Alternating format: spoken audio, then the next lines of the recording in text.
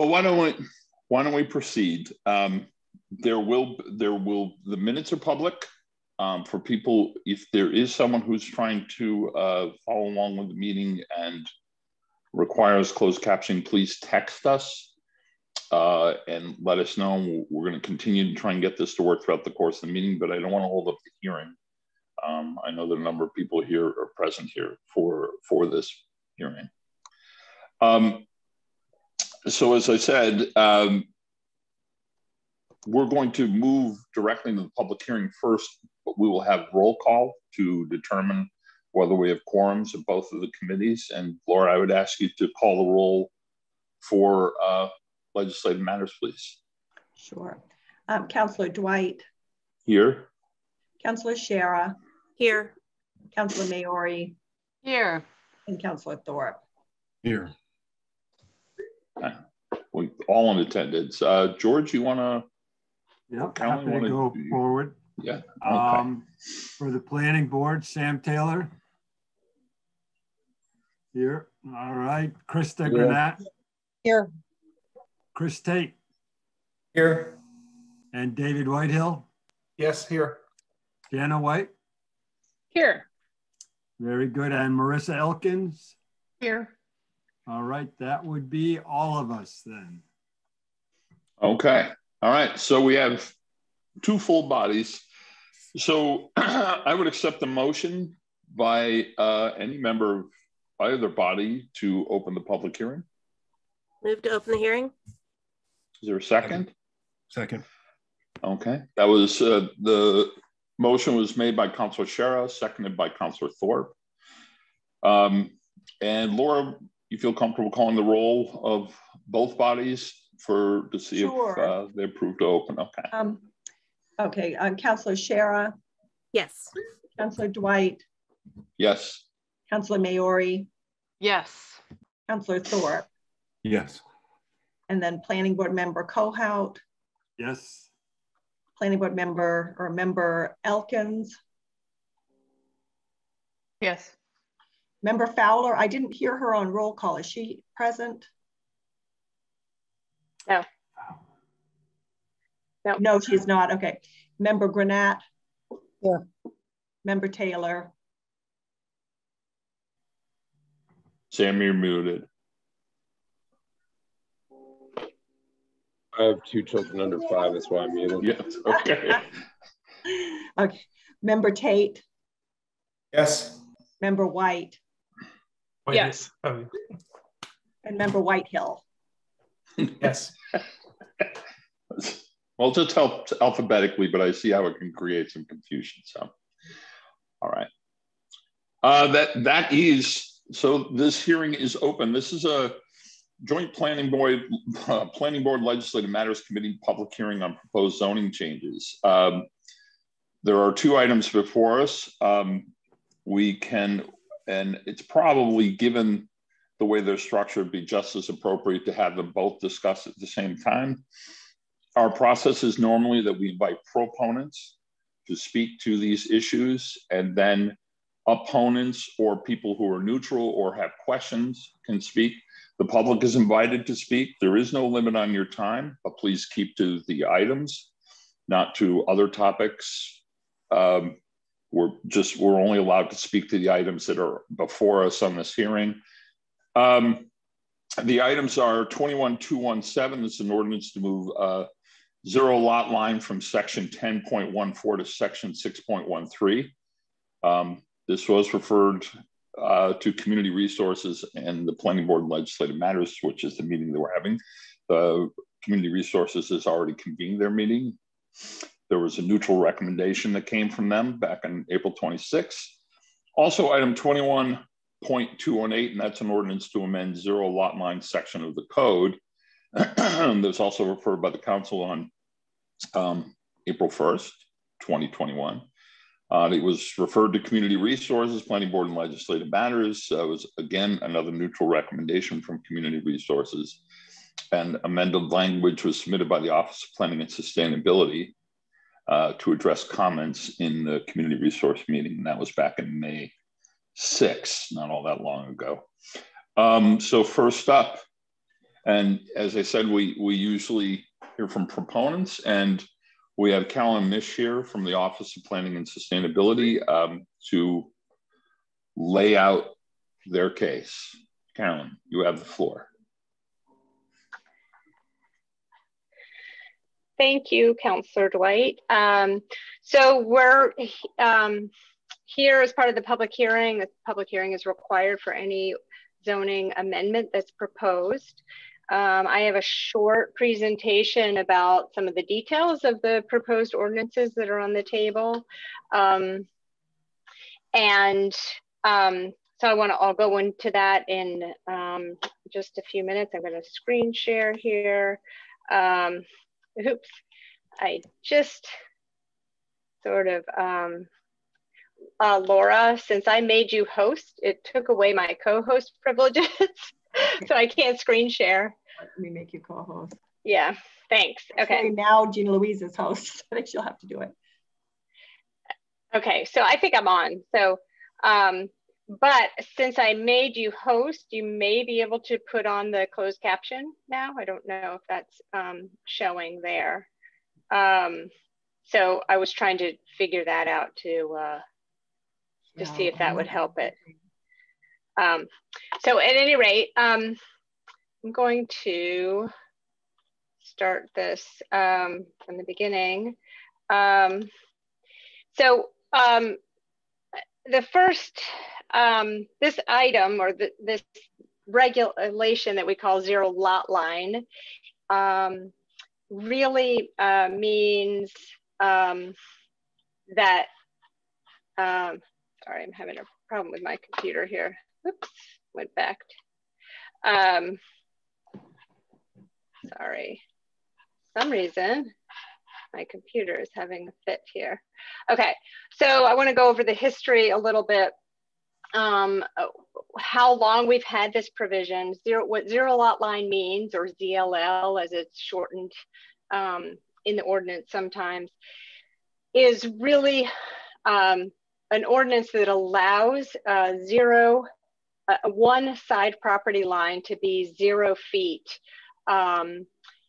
in a development. So if you own a piece of property and you want to create another parcel next to your property and have either have the existing house be closer to the standard, to the property line than the standard setback, or have a new structure on a new parcel, have a little bit more wiggle room to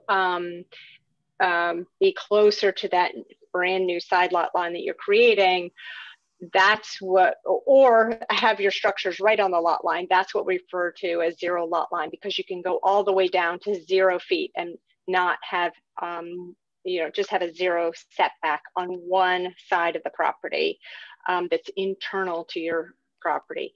So we've had this provision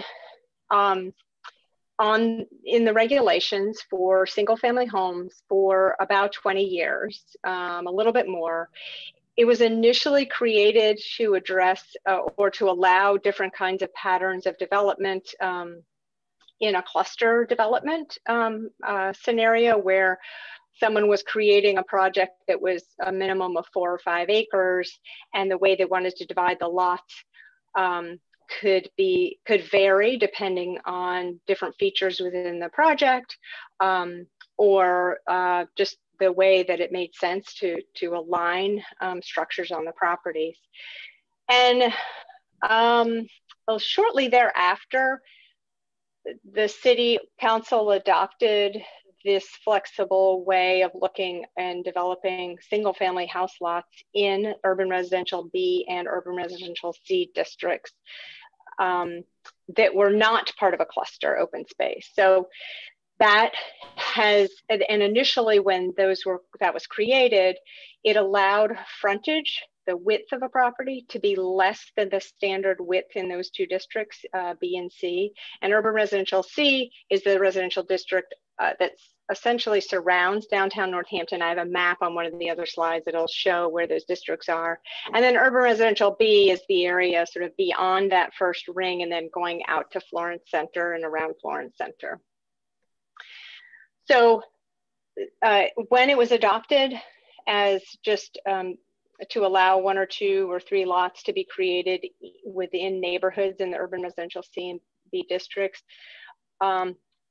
primarily it was used as a tool for people to reduce the required frontage, because it reduced the frontage by 10 feet at the time prior to 2012. And it also allowed setbacks to be reduced. But the way it was used was to allow the creation of a parcel with 65 feet of frontage instead of the standard 75 feet of frontage. And then it allowed the reduction of setback down to 0 or 0, depending on how the applicant wished to proceed. And those were allowed, that scenario was allowed by right without planning board review, but there were specific design criteria that had to be met. And so what we're talking about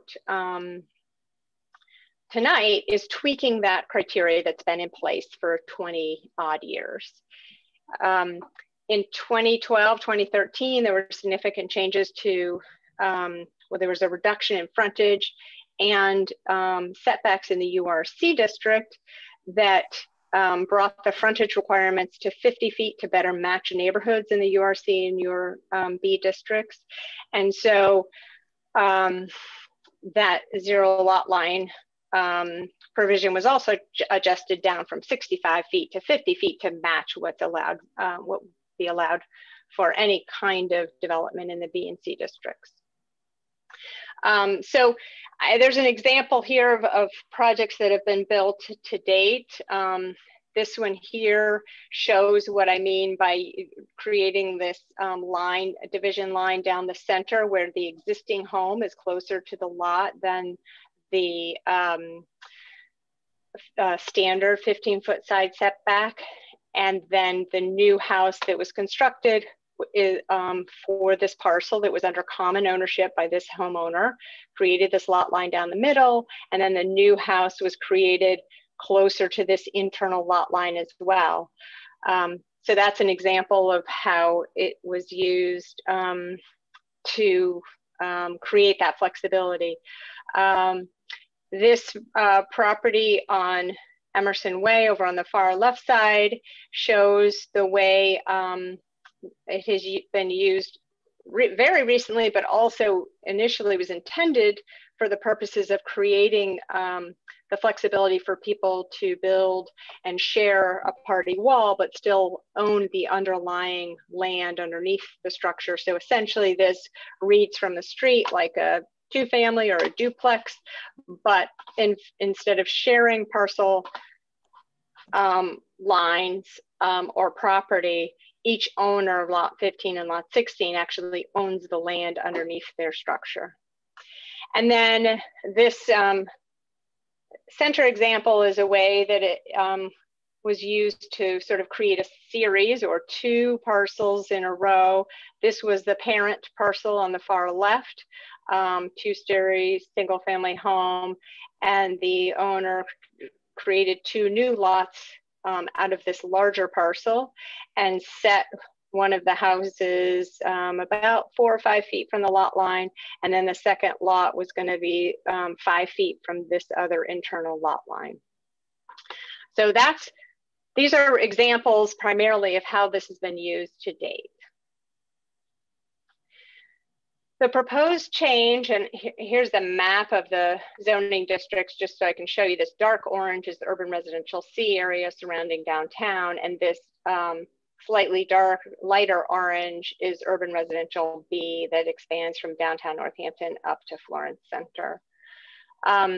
What's in front of you is a modification of the text in order to address some of the concerns that have been raised more recently about the allowance for that flexibility to have 2 structures that are not on the lot line, but slightly separated from the lot line, that maybe there needed to be some standards to make sure that that gap is a little bit bigger and not create what has been termed as sort of an alley look between houses.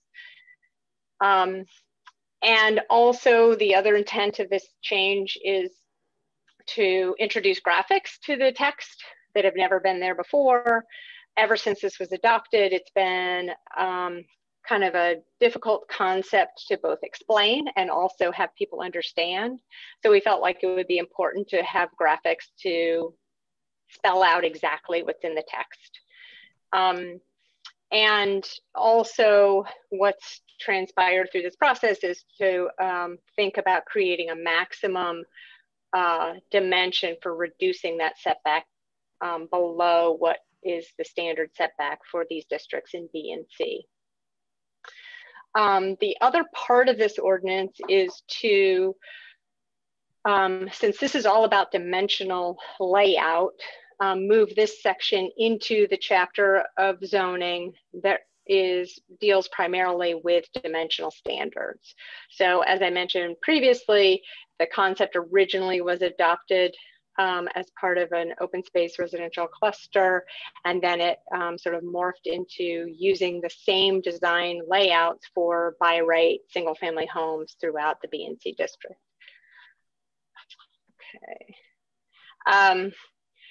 You know, I think some of the benefits are that this creates minimum setbacks, and in this case, we're talking about minimum setbacks, but also distances between structures, because that seemed to be one of the difficulties. The downsides are that it does reduce some of that flexibility that property owners liked when they were creating or had the ability to create smaller lots carved off of their homes, house lots. And, you know, there's been, since this went to community resources a couple of weeks ago, there was discussion back and forth about if there was an entire elimination of flexibility in siting new structures using this tool, that it would really severely constrain what people could do with what a standard lot is now. I mean, a standard minimum lot size of 50 feet wide, and how that limits the dimension that could be built on the parcels in the URB, a little bit in the URC, but the URC has a minimum setback of 10 feet to the side lot lines, and in URB it's 15 feet. So if you think about a 50-foot wide lot, if you've got one setback that's 15 feet and the other setback that's 15 feet, that leaves 20 feet for a house width. And so in the upper corner is a house that's constrained by those 15-foot side setbacks. And it's much narrower than a typical house in the neighborhoods. So, and it's harder to design for that, particularly in today's demands for families and sizing of rooms and hallways and trying to put all that together on a piece of property. But there are, you know, there's another example on the lower left of the use of a house built that gives a little bit more flexibility, but isn't quite on the zero lot line. So that's the end of my presentation. And I'd be happy to answer questions and go into more details as everyone sees fit.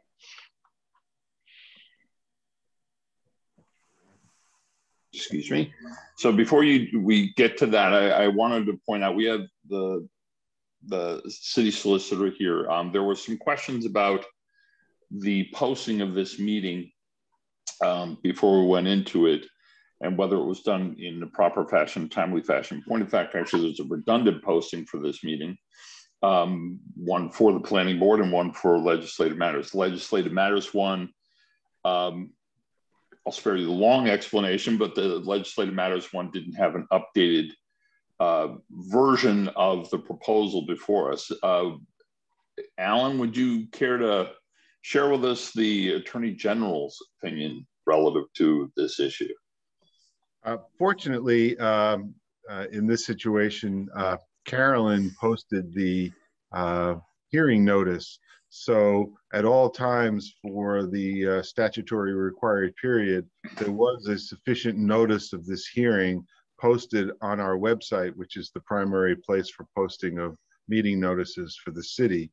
I've spoke with a representative of the Open Government Division at the Attorney General's office, and I ran all of this by her today, and she was satisfied that we complied with the requirements and that we could proceed. And thank you, Carolyn, for posting that. Kind of saved the day or the evening. Thank you. So, any questions? George, did you have a question? No, I was just thanking the attorney. Okay. Does anyone have any questions relative to this, or have we just sown more confusion than was necessary? Alan, Councilor Maori, you're muted. Yeah. Yeah, my question, thank you. So my question to Carolyn was, so if you were talking about the downsides, is there any kind of permit process or way that a homeowner who wants the former flexibility around the zero lot line can apply for it, or is it kind of just in stone? And pardon me, before you get to that, I promised Alan if he showed up and gave that explanation, unless anyone else had any other questions for him or felt any need for him to continue to stay, he's got other meetings he's got to dance around in. So if no one has any objections, I think we can release him. Any objections or any questions? Alan, thank you so much for your time. Thank you. Alan. You're free to go. And I'm sorry, Councilor Maori and Carolyn, please proceed. Sure. So yes, the next step in the conversation is to actually talk about a newly revised set of paragraphs and language that was submitted. And this is coming off the heels of the community resources meeting, that there was discussion about the elimination of this flexibility. So actually there's some changed, some offered changed text that would say, basically still keep that flexibility, but set a minimum or amount of setback that that can be reduced using this tool. So either you're at zero lot line. I can go through the sort of the 4 scenarios, which maybe I didn't even get to that piece. I cut myself off, perhaps. Carolyn, if you'd rather just present it later, that's fine too. Yeah. If it's in the no, that's fine. I'm gonna go. Yeah, I'm gonna go back to this slide. So hold on just a second, so I can show you. And I should have gone through this. I think I raced through it too quickly. Okay, can you see that up now? So on the bottom tier shows sort of 4 scenarios in which this tool could be used to create a lot. And if you notice this, so the first 2 were in the original text, are currently allowed, and are also in this ordinance amendment that was moving forward, where there are 2, if you're the owner of a zero lot line lot and you abut open space, that you could push your structure to the zero lot line, provided that you have a 5-foot easement in the open space for maintenance of this structure. Now, this wouldn't work with previously approved public open space, but it could be used if you want to set your structure up against either private open space or as part of an overall development in which you're creating open space that's permanently protected. You could develop it in this scenario. That's not changing. That's not being proposed to be changed from current conditions. The second scenario is a zero lot line. You creating a new lot and you want to have 2 structures abut. And so this dividing line down the middle is the new side setback, and there's 0 feet, essentially, maybe a few inches, depending on how the structure is designed. But for all intents and purposes, when you look at it, it looks like the structures are attached. And then on either side of that, those 2 structures, you're meeting the standard minimum setback. Again, this is a scenario that's allowed currently. There's no proposal for it to change, just to have it sort of displayed in graphic form. This third box is a scenario that's allowed now, except not so specifically. However, this is the scenario that was proposed to be eliminated in the version that went to that was initially introduced to council. And this is the piece that I was referring to as, if this wasn't here, this is what would eliminate the flexibility that exists today. But coming out of that community resources meeting, there was discussion about, well, maybe that flexibility is okay so long as there's at least, let's say, 10 to 20 feet, depending on the district, between the structures. So now we're not talking about setbacks so much as structures, but the way you get there is by allowing a little bit of a reduction in side setback. And in this case, in this proposed amendment to what was being introduced to council, this would allow up to a 5 foot of a reduced setback between the structures. So it does keep that flexibility to a certain degree, but doesn't keep all the flexibility that currently exists under today's ordinance. Okay. So in the URC district, what this would mean is the typical setback is 10 feet, but you could get a reduction of 5 feet between two lots. So in the end, your structures would be 10 feet apart instead of a standard 20 feet apart.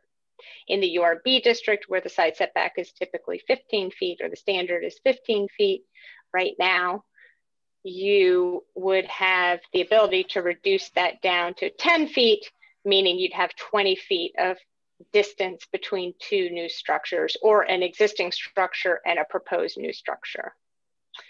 And then the fourth scenario is what's allowed today, but it's shown in graphic terms. The way it was initially introduced was to say, okay, here are the series of zero setback lots that you could create, but the last in the series,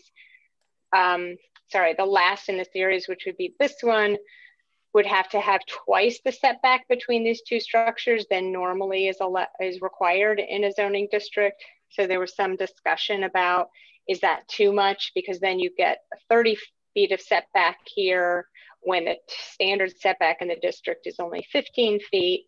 And so there's been some discussion about that. The proposed language in front of Planning Board and Legislative Matters is to amend what was introduced, instead of requiring 2 times the setback, just to have this as the normal setback of 15 feet in B and 10 feet in C. So that's certainly up for discussion. But so to the sorry, I didn't go through this when I was running through my slideshow, but so thank you, Councilor Maori. But that's where that's what's in front of you today, is sort of thinking about still allowing some of that flexibility. And again, still by right. Yeah. By right. Now, I'm going to have a little process suggestion here. There are a lot of people in attendance to this hearing who probably want to speak, and what's going to make this work in Zoom is to use the raised hand feature on your laptop, phone, or desktop. And if you're unable to do that, you can text us. Councilor Sherrick actually has this, I think, almost committed to memory, what the various devices allow you to do. But yeah, and Carolyn, can we go back to the Brady Bunch screen? Okay. So if folks want to speak, please use the raised hand feature, and then that'll put people in order so that I can address them, because I can't see everybody. I can only see the first page of my screen. I see you, Bill. Bill Ryan's got his hand up so far, so okay. So, Councilor Dwight? Yes. You're using the term text us, but I think you mean use the chat. Yes, thank you. Chat us, yes. If you're having difficulty communicating with us, use the chat feature if you have access to that. So Right now we've got Bill Ryan. So Bill Ryan, you are first up. And Ben Barnes wants to speak too. I see, I got you, Ben. So you can go after Bill Ryan. Bill, you have the floor. You're muted right now. Thank you very much. City councilors and members of the planning board. I sent you some testimony this afternoon with a little more detail, but I wanted to do just kind of a summary of my thoughts on this. I was encouraged that this was being brought forth because I think it's a really important conversation to be having, and really appreciate the fact that it is happening. I think Laura has a slide for me. If you could put that up, Laura, and I could just do my summary. Okay, 1 second.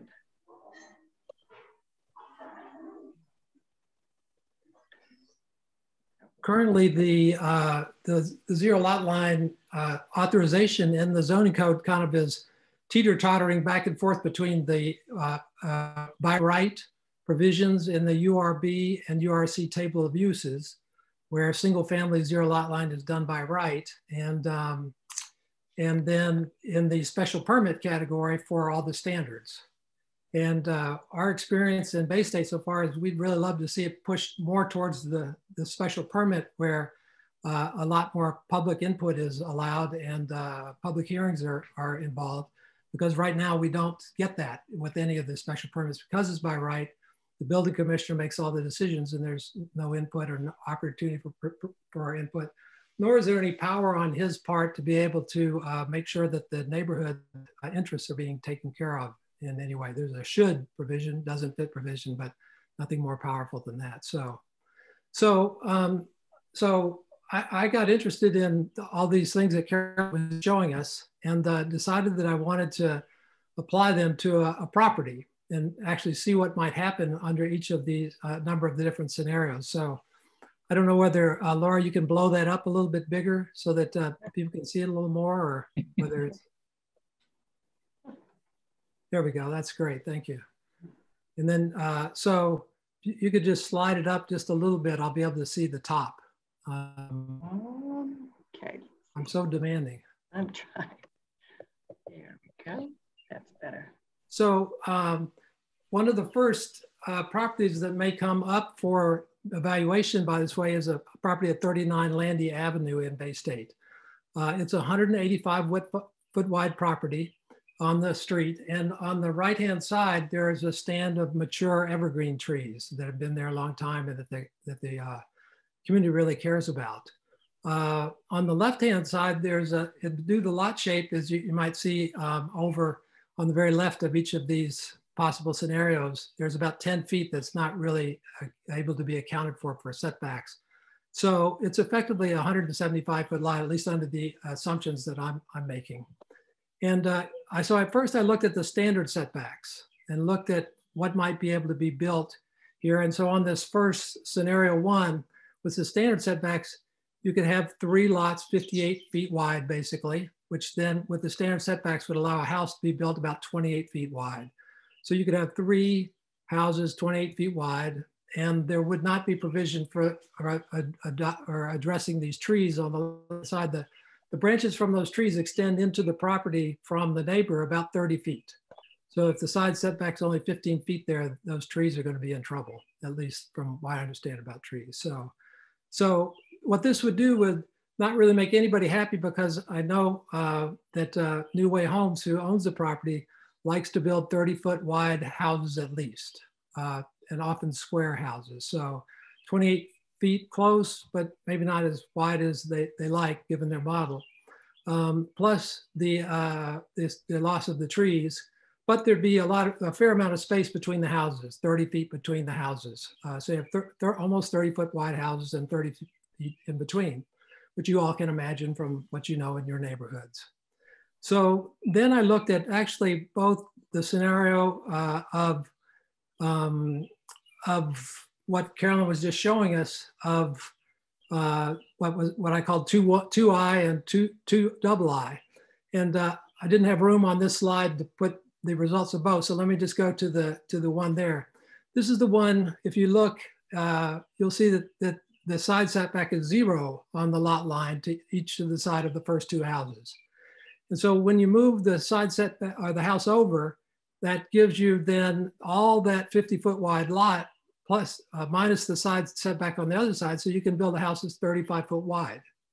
So in this particular case with that type of approach, you could have a house that is 35-foot wide, one that's 40-foot wide, and another one that's 40-foot wide, all with just 15 feet in between, which is not that different than the 10-foot alleyway construction that we've been looking at. It's a great advantage to New Way because the bigger house they can build, he likes to build square houses, the more money he's going to make off them. He's recently contracted a house on Baker Hill Road that's about 41 feet wide, I think, for $750,000. So there's a lot of money involved here. So then I looked at, and by the way, the scenario 2I, the new one that's just been offered, would end up with 3 houses 35 feet wide and space between them about 20 feet. So a little bit better on the spacing, but almost as wide a houses. And again, the loss of the important trees on the right-hand side. So then I looked at, well, what could you do to solve some of these problems in a special permit process? And if you see that with the amount of room there, that you could make a lot on the left that's 50 feet wide, another that's 50 foot wide, actually put a side setback in of 5 feet on that 30-foot wide house that you could put there, which would also eliminate the need to have an easement on the across on the other property, which is handy. And then you could have 3 30-foot wide houses spaced in there, and then you could have at least have 30 feet on that side setback for the preservation of important trees. So, so this to me is much more of a win-win-win situation where the neighborhood would get consistent house sizes and between the houses. Maybe the city involved in the negotiations could require houses to be fossil free. And then New Way would get to build their 30-foot houses with no easements. So it seems like a kind of a way of solving a number of problems all simultaneously, but what could only happen through the special permit process, because the things that are being projected now or proposed now are all kind of across the board requirements. So this type of flexibility, I think, is really valuable, which is why I would like to see everything moved into the special permit category and allow this kind of constructive, thoughtful, creative decision-making to be allowed as opposed to just things done by right and by across the board requirements. Thank you.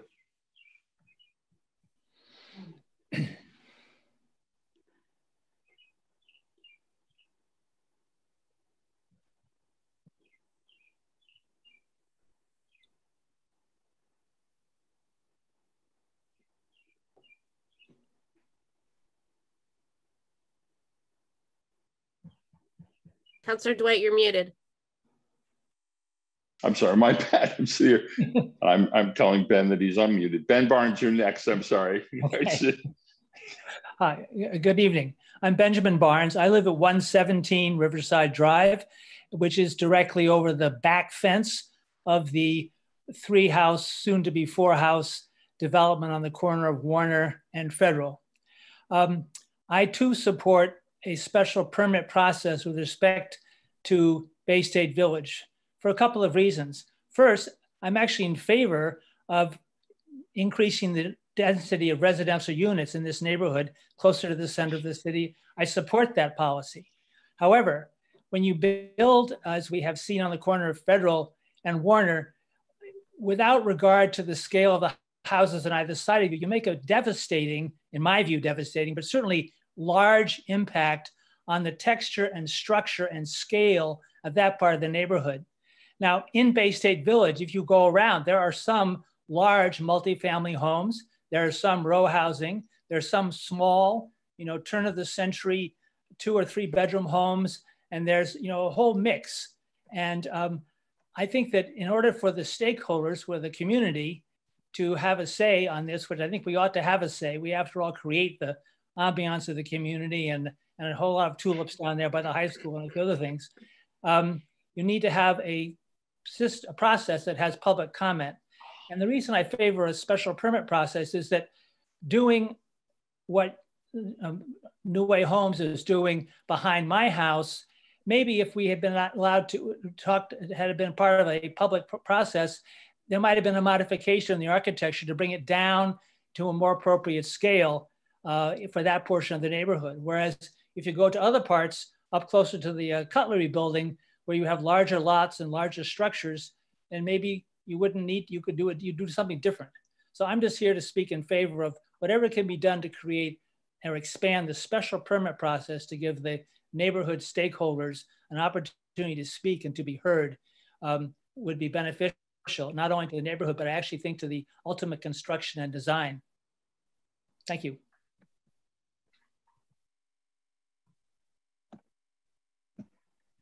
Thank you, Ben. Jackie Balance, you're next up. Okay, Laura, could I have my first picture, please? 1 second. Yeah. And thank you. I do want to thank Carolyn Mish for drawing public attention to section 1014, which is called zero lot line developments. I'm speaking in regards to 21.217, which is about moving the ordinance to section 6. I'm still waiting for my... do you want them one at a time with the... Yes, thank you very much. That's it.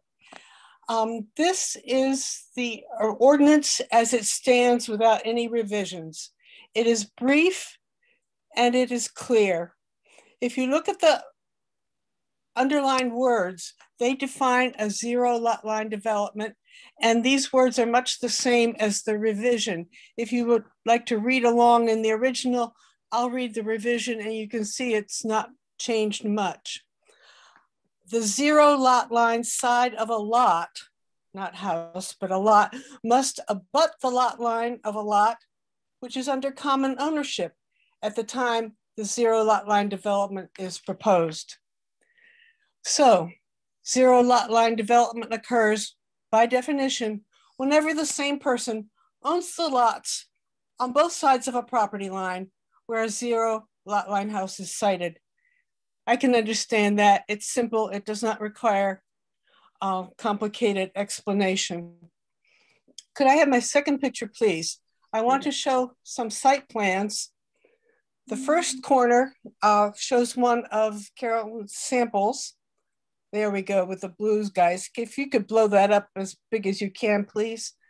The first corner shows a sample development of 3 abutting lots and 2 zero lot line houses marked with red stars. And the 4th lot belongs to another owner. That's a sample that we've just seen. All the other red stars in this picture are zero lot line houses on just 3 corner lots in Bay State Village. They are all being developed right now, each lot with 2 or 3 new zero lot line houses that have oversized facades in relation to their lot size, and they dwarf the surrounding neighborhood. 1, 2, 3, 4, 5, 6, 7 stars, and there's one more house that doesn't have a star because it was the terminal lot of 3 in a row, which we also saw the example of. Okay, 1, 2, 3, 4, 5, 6, 7, 8 homes are being built on 3 lots. Now, does this look like a typical pattern for building single family by right homes? Or does it look like a plague of mini subdivisions? These are not typical single family homes being built by a landowner who wants to live there. These are all spec houses. Agents have been showing potential buyers the first 2 houses already built on Lower Warner Street as if they were model homes in a new suburban subdivision. If you see that a development is a different critter from your basic single family by right, then it makes sense that such a development should require a special permit because so much is at stake for the resilience factor of the neighborhood that's impacted. Remember that this ordinance has been located in the code under special permits for 25 years. It was written for cluster developments, which is also under special permits. It seems like a very curious coincidence that the city is giving attention to this ordinance at this time when it obviously describes Hansel's newest New Way building model. The question of needing a special permit is an important one. Why do we want to move the ordinance out of the special permits section, and why now? Other questions just ask themselves. Is it not remotely possible that this could be seen by someone as a special favor to John Hansel? Does the move exempt him from future scrutiny under the ordinance of section 1014? Was it inevitable that someone would notice section 1014 and ask questions about it? I think it is in the city's interest to avoid even a whiff of a hint of an appearance of special favors in zoning or in any other legislation. That means that it is in the city's interest to keep Ordinance 1014, zero lot line developments, under special permits. Last picture, please, Laura, thank you. One more coincidence that I could not miss, whoops, there we go, was the use of a Hansel house as an illustration on the bottom left-hand corner of the slideshow. Seeing that picture just gave me chills. The question of whether or not to move the ordinance need not be confusing if we apply Occam's razor. If the ordinance means just what it says, and it was placed under special permits because a development is definitely different from a simple single family by right situation, then the councilors need only add a few words to the ordinance as it stands. And I can give you those words. Zero lot line developments require a special permit, period. Please vote to recommend leaving the ordinance in section 1014. Any changes to the language and details can wait until this question of placement in the code is settled. It is not unreasonable to ask that permits for Hansel's developments be suspended until the zoning implications are sorted. Please tell us who we can talk to about getting that done. Remember, councilors, that you are writing a law that affects people and families where they live. Please proceed with care. Thank you.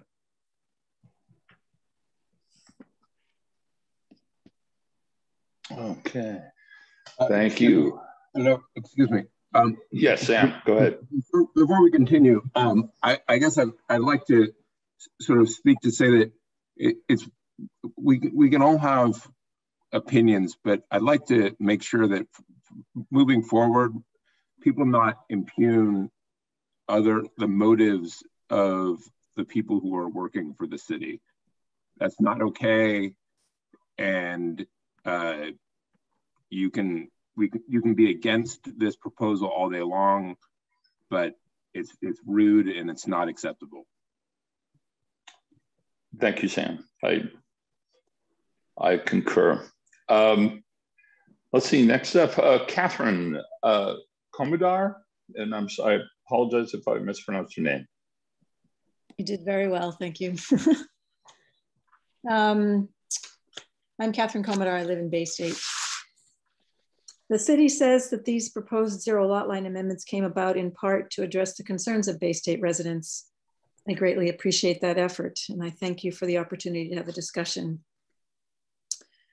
In looking at these proposed amendments, however, I wonder if perhaps you have misunderstood our concerns, for the amendments do not fundamentally alter the fact that the city seems to be giving away our neighborhood without our input, while lining the pockets of commercial developers. Developments already using zero lot line, such as those at 170 Federal, 61 Warner, and 291 Riverside, will still be allowed, even if these amendments are passed. There is not much difference between large luxury homes built 10 feet apart and large luxury homes built 15 apart, not really. New Way will still be allowed to buy a $260,000 Civil War era home, as he did at 61 Warner, and will tear it down after the demolition delay is over and build 3 large luxury homes crammed together in its place. this type of multi-house development will still be allowed, and it will be allowed without meaningful public input or a public hearing. Who is steering the zero lot line development of Bay State? Is it the building commissioner? Even with these amendments, the building commissioner alone will be responsible for making the decisions about granting a building permit, and will do so one house at a time. There is no forum to assess the impact of a multi-house development as a whole. We care about our neighborhood. We care about each other. We care about our earth. We care about our past, our present, and we really care about the future for our kids. We care a lot, and we want to be a part of the process of deciding what kind of development is coming to our neighborhood. Mr. Henzel is removing our affordable housing from the market, making our yards into new house lots and building fossil fuel heavy luxury homes that are completely out of place, and perpetuating a value system that seems to be comfortable with that. There are site-specific situations in which zero lot line could be of benefit, such as siting two houses closer together to protect the significant trees, such as Bill showed on his graph, or in natural spaces bordering a property, or even in which a resident homeowner is trying to add a second unit to their property for a family member or for rental income, and that this is the only way they would be allowed to do so and be able to afford to stay in their home. Zero lot line should be an exception to the normal zoning standards, and exceptions to normal zoning standards should not be given by right to anyone. There must be clear benefits to the neighborhood and to the city for such exceptions. All zero lot line exceptions to the normal zoning standards should go through the special permits process with its protections for neighborhoods and public involvement. We in Bay State have so many precious things to care for in our neighborhood. We'd like to care for it. Not in the sense of locking it in the past. We don't want to lock ourselves in the past, but in the sense of stewarding what is valuable that we have here into the future. The future desperately needs much of what we have right here. We have a tree canopy. We have had, until this recent rash of $670,000 houses, relatively some of the most affordable housing in the city of Northampton. We have a history here. We have a respect for our history here. And we have a community of people that by and large really wants to walk the walk with regards to affordability, equity, and environmental stewardship. Only by requiring a special permit can the city evaluate whether or not, and I take this quote from the special permits section of the code, section C, criteria that says, only requiring a special permit can the city evaluate whether or not the requested use will promote a harmonious relationship of structures and open spaces to the natural landscape, existing buildings, and other community assets in the area. That is what I, as a resident of Bay State, would like. Thank you. Thank you. Next up, I have iPad, which iPad, you're gonna have to identify yourself for the public record, please. But you have the floor.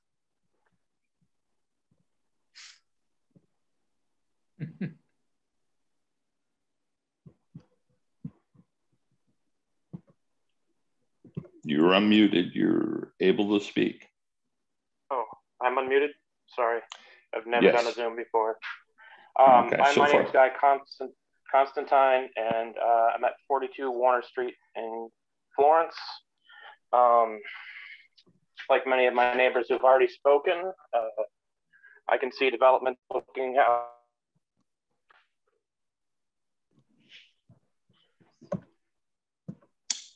We lost you. You're using your phone, I presume. No, actually using your iPad.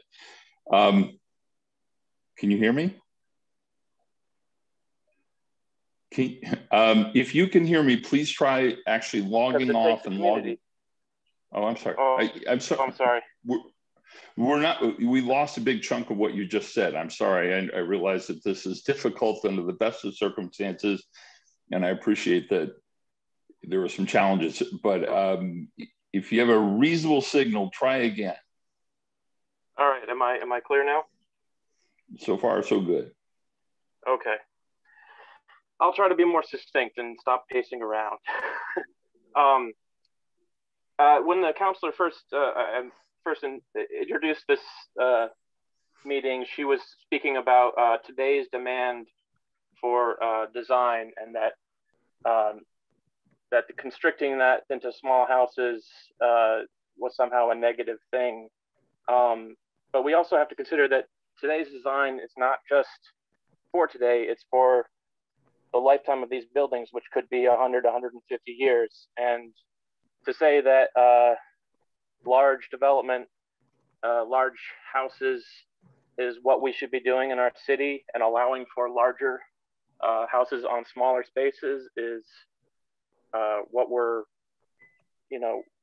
for as a sustainable way to build in our communities. I don't think I'm in favor of that necessarily. What I was saying earlier is that, I'm just one person and I don't know the answers. And I think that having community input is the only way that we could really answer these specifics of zoning, in the sense that each situation is unique and each property is unique. When we have these zero setbacks and allowing for propane tanks to be 10 feet apart on separate buildings, I mean, and that space, it's a tiny space now, but what happens when a new owner comes in and wants to build it in that space, and then it becomes even smaller and even more divided? I just don't. I don't think it's. I don't know. I should probably stop before I wander on too long, but thank you for considering my voice.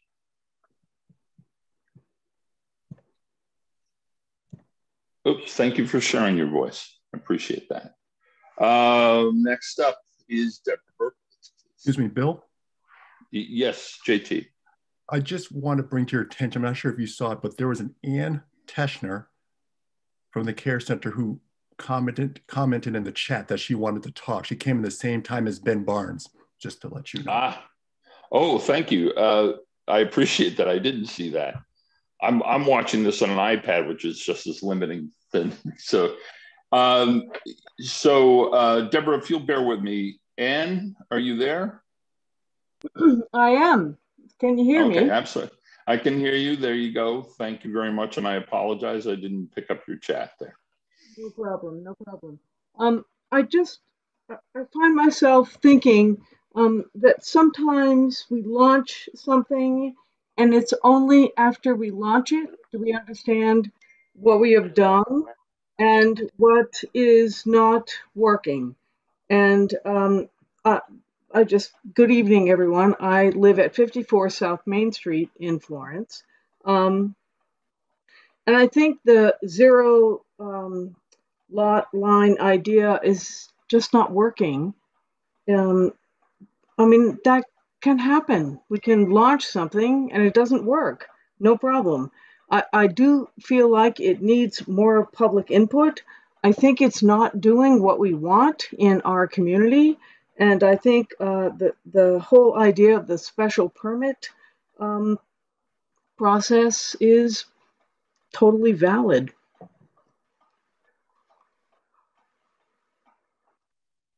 Thank you. Deborah Berkovitz, now you're up. Thank you. My name is Deborah Berkovitz. I live at 41 Warner Street. I live on a very small block in which there have been 6 new houses built, with zero lot lines putting a tremendous burden on our infrastructure here. And I didn't prepare any words because I've just about given up hope. I've spent decades, my partner and I volunteering for Northampton, and particularly for preserving the architectural fabric of Bay State Village through our own work on houses, preserving houses, and volunteering with the David Ruggles Center. And my heart just feels really broken with what's happening here, and with what I feel has been so much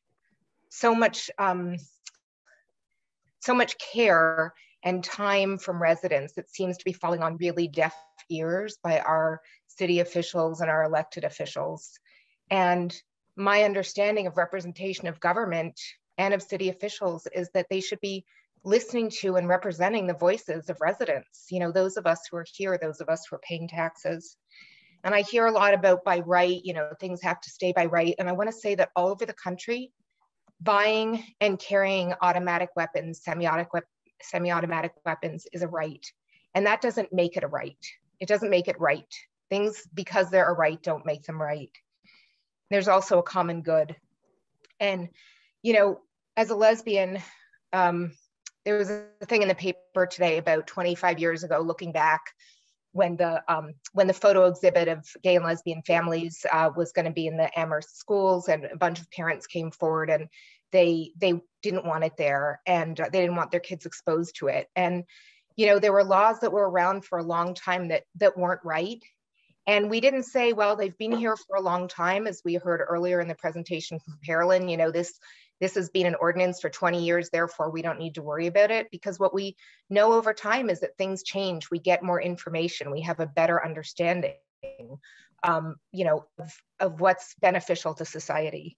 And Catherine quoted the zoning code about the harmonious relationship of structures. And Carolyn was quoted in 2013. And I think a lot of us, this is what we believed when we supported the zoning ordinance changes, that we were going to get basic design standards that would maintain a consistent look throughout the neighborhood, that would alleviate residents' concerns about past projects developed without such standards, and that there were standards that would aim to have a project match the character of the neighborhood. And we did not get any of those protections that we were promised. And we're not going to get any protections here either. And what we have is we have large houses on small lots that are completely incongruent with the neighborhood.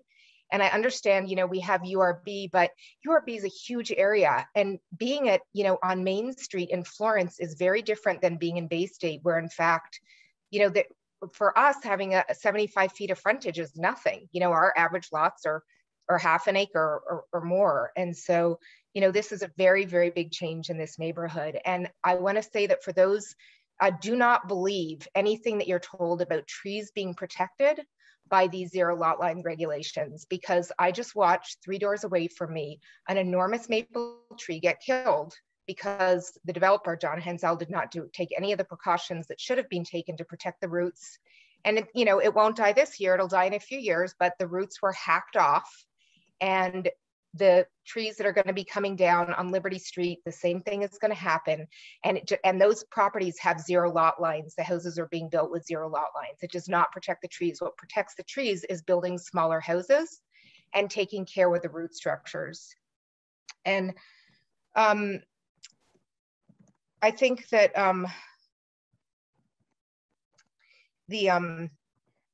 sorry, I'm like really upset about this. I just feel like everybody needs to like come here and take a look and picture the corner of Warner and Hinckley with houses that are 35 feet tall.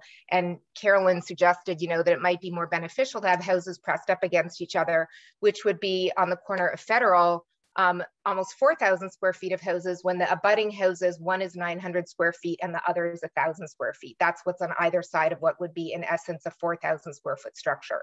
This is not consistent in our neighborhood. We were promised porches, and as far as I can see, you know, we're looking at a covered entryway. So even the design standards that the city put, nobody's coming to look at them or looking at the plans or enforce them. I don't really understand. So all to say that I would like to see this in special permits, because I believe that as a community, you know, we're being told by the city that we have to worry about our climate emergency and think about resiliency. I'm wrapping up. And building houses, you know, zero lot lines allow for the biggest houses possible. And it seems like if we're worried about the climate, if the city wants to have a sustainability and resiliency plan, we need to not be thinking about how to maximize every possible square footage of land to put houses on them, but we need to think about how we're going to have open space, how are we going to have trees, and how are we going to have more sustainable housing. And so I'm really requesting that this goes into special permits so that we have actually an opportunity to thoughtfully look at each project, what the impact is on the neighborhood, how consistent it is with what's around it, and what the benefit is to the community, to the climate emergency that we're in. Thank you. And thank you. Next up is John Paul Matinsky.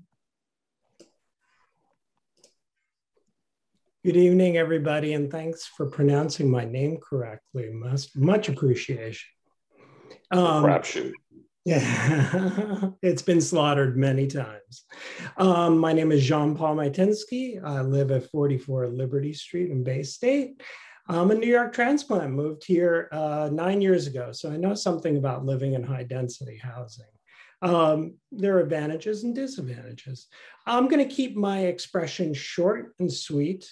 First of all, I do want to express appreciation to both the counselors here and the entire group of people here. This is an enormously complicated issue, and I realize that you're balancing many, many competing demands. I also want to express that there are 53 people on this call. I'm sure many will not speak. It's very intimidating to speak at a forum like this, as well-meaning as it is. So don't take any silence as an expression in one direction or the other. Here's what I'd really like to say, though. We're at an inflection point. The issue is enormously complicated, and many of my neighbors have expressed their sentiments as well as their rationale extremely clearly. I want to build on something Ann Teschner said. She mentioned pragmatic approach. This country, our community, is built on pragmatism. Pragmatism is indeed the process, the dual process of an idea being tested and modified. That's what pragmatism is. That is one of the unique characteristics of American culture. And it's a very rational, smart way to proceed with policy. This is a pragmatic moment. There's no need to eliminate the special permitting process. It in fact is a pragmatic expression of what will provide a check and balance to each situation, taking into consideration the needs not only of builders or the city or provisions, but also of each community and each circumstance. So I simply want to say, go with the pragmatic approach. The test, revise, that's the best way to do things. It's what the scientific method is built upon. And I simply urge you to keep the special permitting process in place, at least for the time being, until this has resolved in an even more coherent way. It is in all of our interest, and your role as stewards of the city, which I recognize you're balancing in many different ways, but it is your role as stewards of these communities, this environment, and the city. Thank you very much. Thank you. And Rue Walther, you're up next. All right. So I don't have any type of pictures to show. I have my front yard to show. I'm on my steps.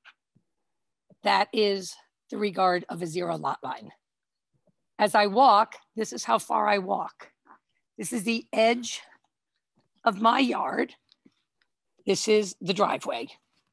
That is the house. So if you haven't seen this and you look at Carolyn's picture, the picture showed not this house, but the one 10 feet away from it. Let me show you that. The house that was 10 feet away is the only one she showed in that picture, along with the charming yellow house. It may look right in my picture that's right there. That was a house that Cindy and Mike lived in for their lifetime with their children. This was one lot. Cindy would always tell me, it's a buildable lot. And I always expected one day there would be one house on this lot. God, this is, let me see if I can get my camera in here. This is, well, that's the garage. This is a house. There's the propane. And that's the distance between both houses. I guess if you measure between those propane tanks, there's definitely not 10 feet. This is a garage. I'm not sure what Hansel's planning on doing with this. I'm imagining he's doing something because over here is the driveway, and the driveway is for three houses on Cindy and Mike's old driveway. There's Cindy and Mike's house. Next door to it, it didn't look so bad in Carolyn's picture. Carolyn showed just the house that's right here on the corner and a little cute little piece of Cindy and Mike's house. What you didn't see was the two houses next to each other. And what you didn't see was right there is the gentleman that spoke earlier, the other abutter, his house. I don't know if you can see this big crane right here, but this is going to be the site.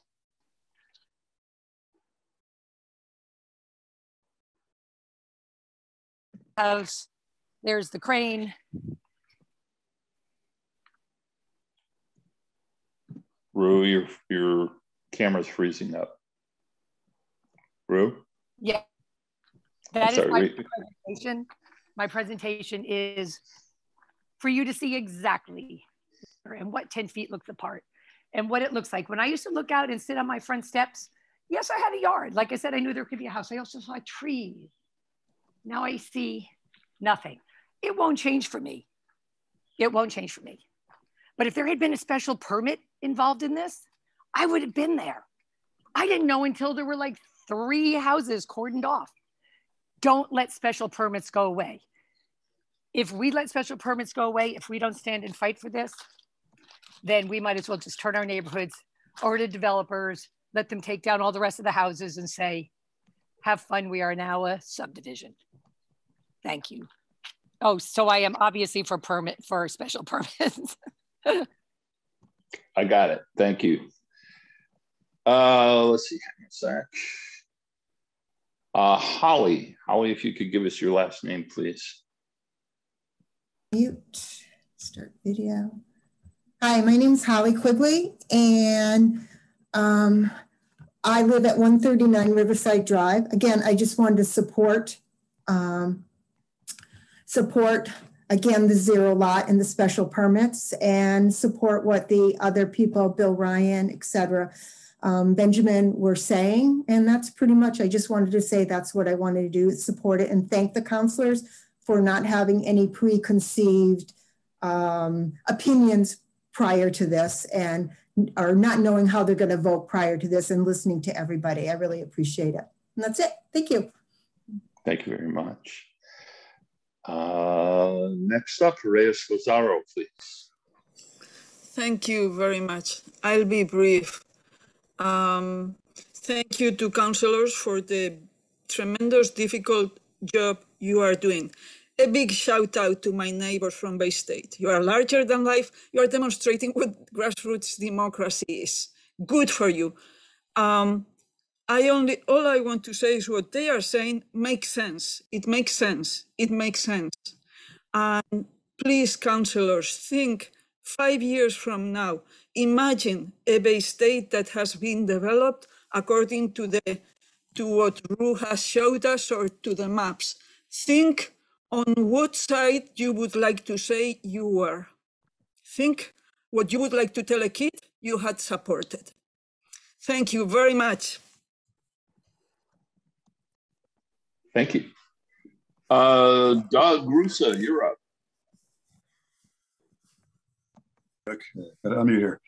Yeah, I really like Rue Walther's presentation, because I'm wondering how many of the city councilors and members of the zoning board have actually come out and seen the 2 houses that are at the corner of Federal and Warner. It's one thing to look at blue dots on a map and make these decisions on setbacks and lot lines and whatnot, but until you actually go out and see the consequences of those zoning decisions, I don't think you understand what's going on here. Because if you carry on with what's happening in Bay State, you're going to end up with basically like Jackie Belen said, a subdivision, because you're going to have more and more houses built by the same builder, and he builds, pretty much the same looking, same style house each time. I'm not noticing a much difference in his architecture. So how many new houses are we allowed to have before we change the character of the neighborhood and bring in, basically make a new subdivision where we didn't have a subdivision? One more thing, if you do constrict the size of the lots, you're just encouraging builders to build higher. And when you build higher, you're going to end up annoying neighbors who now have their sight lines impeded, like roof, for instance, or just you're going to cut out the sun that they enjoyed for many, many years, and no longer their garden's all going to get the sun that it had before. And you're really changing up a lot of the basic environment of the neighborhood by building up higher and higher. So I guess that's all I have to say. It's just that, I've been in this neighborhood now since 1992. And, the changes that are occurring now are rather quick and rather dramatic. I'm not against changes. Change happens all the time. But I don't think the city councilors are really aware of what's going on in this neighborhood unless they've actually done a real tour and seeing what's going on here. And can imagine what's going to happen now up at the corner of Hinckley and Warner, and what's going to happen at the corner up at Riverside and other lots in the neighborhood that have been purchased and houses are sometimes torn down or just other houses built next to them. And perhaps then you would reconsider and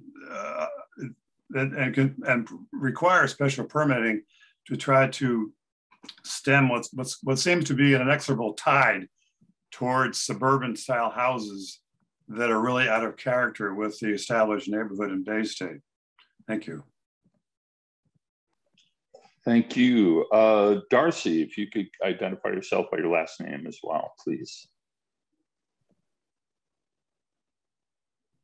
Sorry, I had to unmute myself.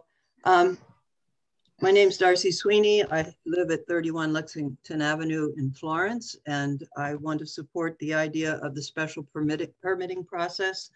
I'm especially distressed that the Department of Building and Sustainability is allowing building that is so unsustainable. First of all, allowing knocking down houses, which I guess is going to happen at 61 Warner Street, is just obscene when the city is talking about being net carbon neutral by 2050.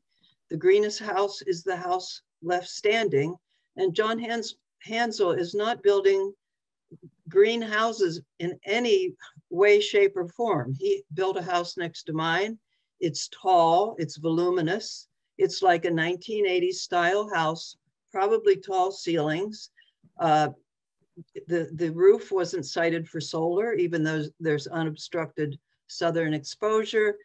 And I actually went over and asked him why he had built it that way. I was away when the house was built, and he just shrugged his shoulders.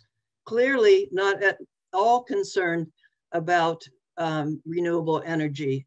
And the big propane tanks that he puts typically beside his house tells it all. This is a house going into the future that is fossil fuel dependent. He doesn't care about the new owner being able to install solar panels in a way that will make them really efficient and effective. So the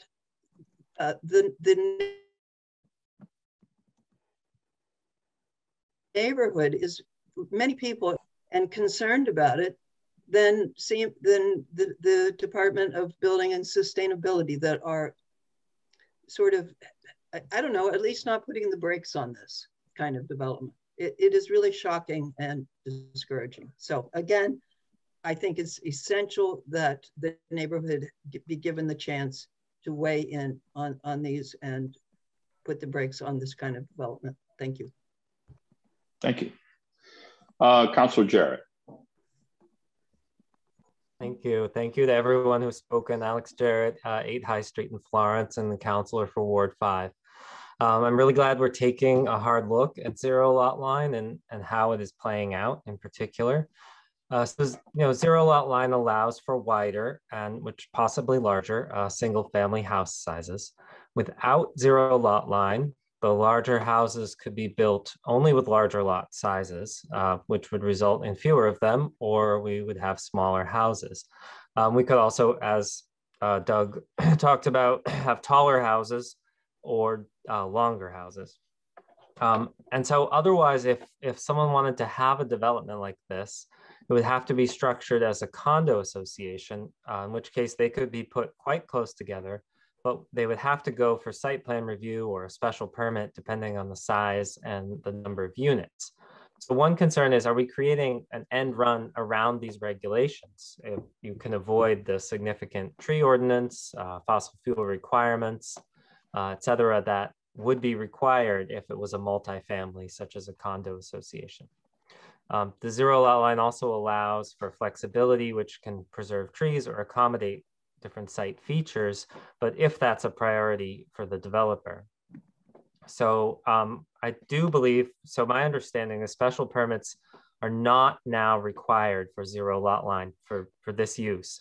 I spoke with the city solicitor, and while it is confusing to have this in the special permit section, because it is referred to as by right in the URB and URC zoning, that's what controls. So it doesn't currently require that.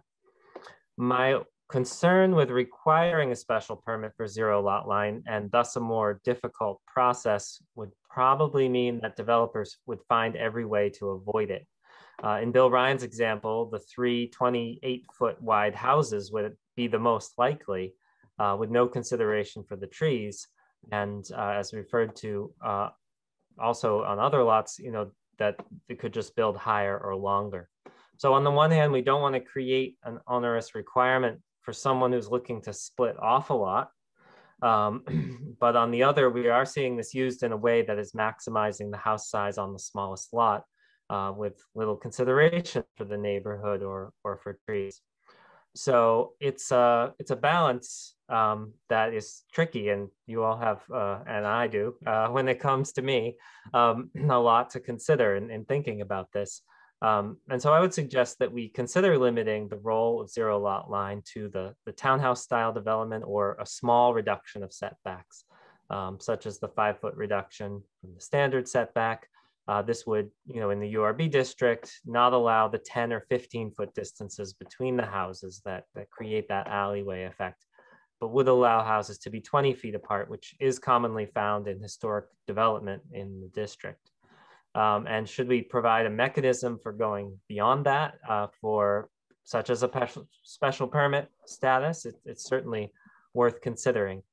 So those are some thoughts I have, and I just am, I don't have my mind made up about how we should go, and I look forward to continuing to hear the discussion. Thank you. Thank you. Anne has texted me, Anne, you cannot, this is a public hearing and has to be conducted in public. So you can't use the chat feature to speak with everyone off camera that's not being recorded. I hope you understand. If you do want to speak again, I'm prepared to recognize you. And we have, now hang on a second, Jackie, you're up, but let me just make sure there's no one else who hasn't had an opportunity to speak who wants to speak before you, because you've had one bite of the apple already. Sandra Mendel, you may speak, please. Oh, you're muted though. Yes, thank you very much. I couldn't find the hand thing in the toolbar, so thank you. It's okay, we got you. I had a statement written out about predatory development. That is how I experience what's going on in my neighborhood, Bay State.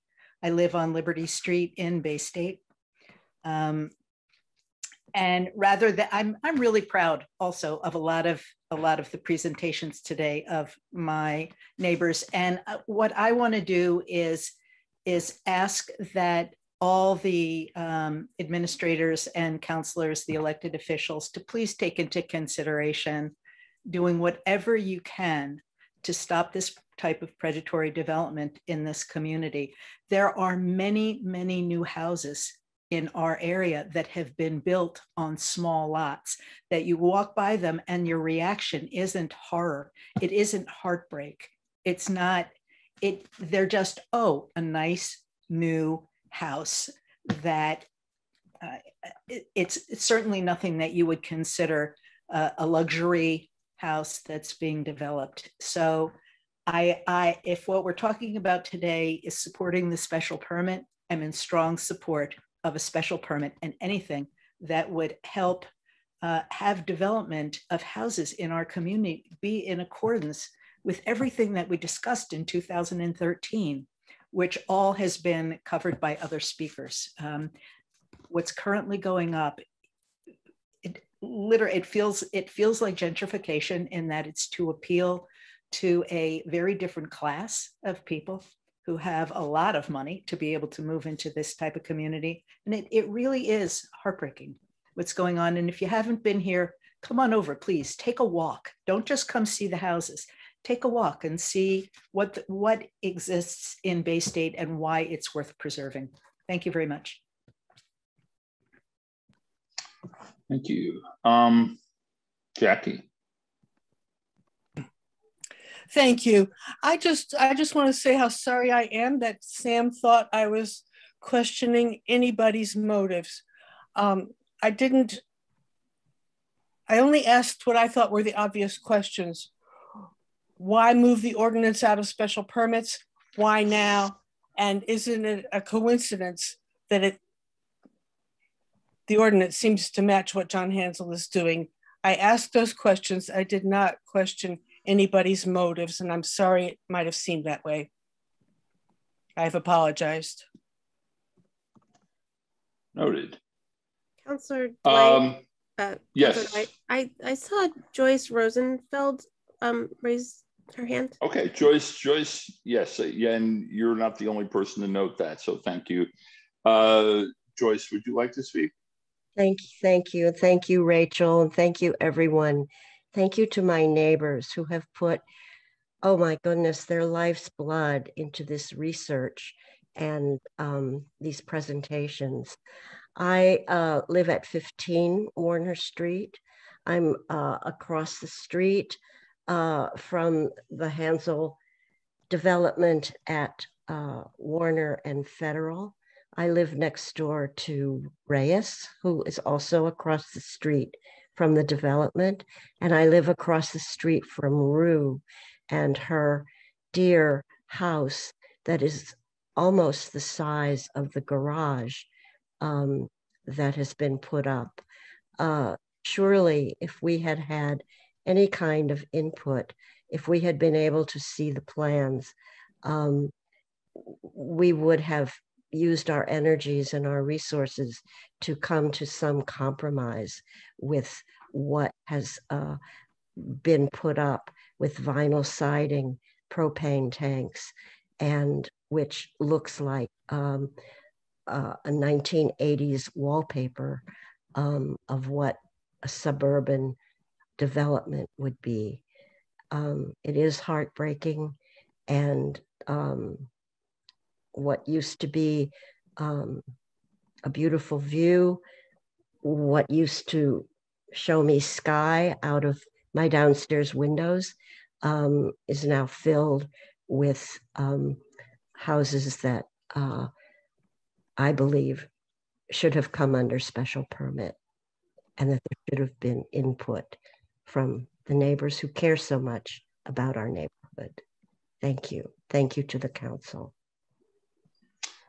Thank you. And it should be noted, it's both the council and the planning board. It's not just us here today. Anyone else wish to speak? Let me flip through the pages here to see if anyone's actually raising their hand or anything. Okay. Carolyn, now you actually, it's been kind of a laundry list that's been given. I don't know if you want to respond to at least many of the comments or remarks that have been made. Sure. And yeah, go for it. I'm not really going to take these in any particular order, but I want to first differentiate between what's allowed to be regulated under zoning and what is in the building code or the stretch energy code, and that does not have anything to do with zoning. And those are things like utility connections, propane tanks, which are a substitute for natural gas, which otherwise would be piped in because natural gas is in the street. So because of the moratorium, there's propane tanks are used for various utilities, as you probably know, but that's regulated by the building code, the plumbing code. There's nothing that the city can say to dictate what kind of utility a single family home incorporates as part of their connections. The same with the way a house is sided. Just like anybody can opt to change the siding on their house from one material to another. That's a material change that's regulated by the building code.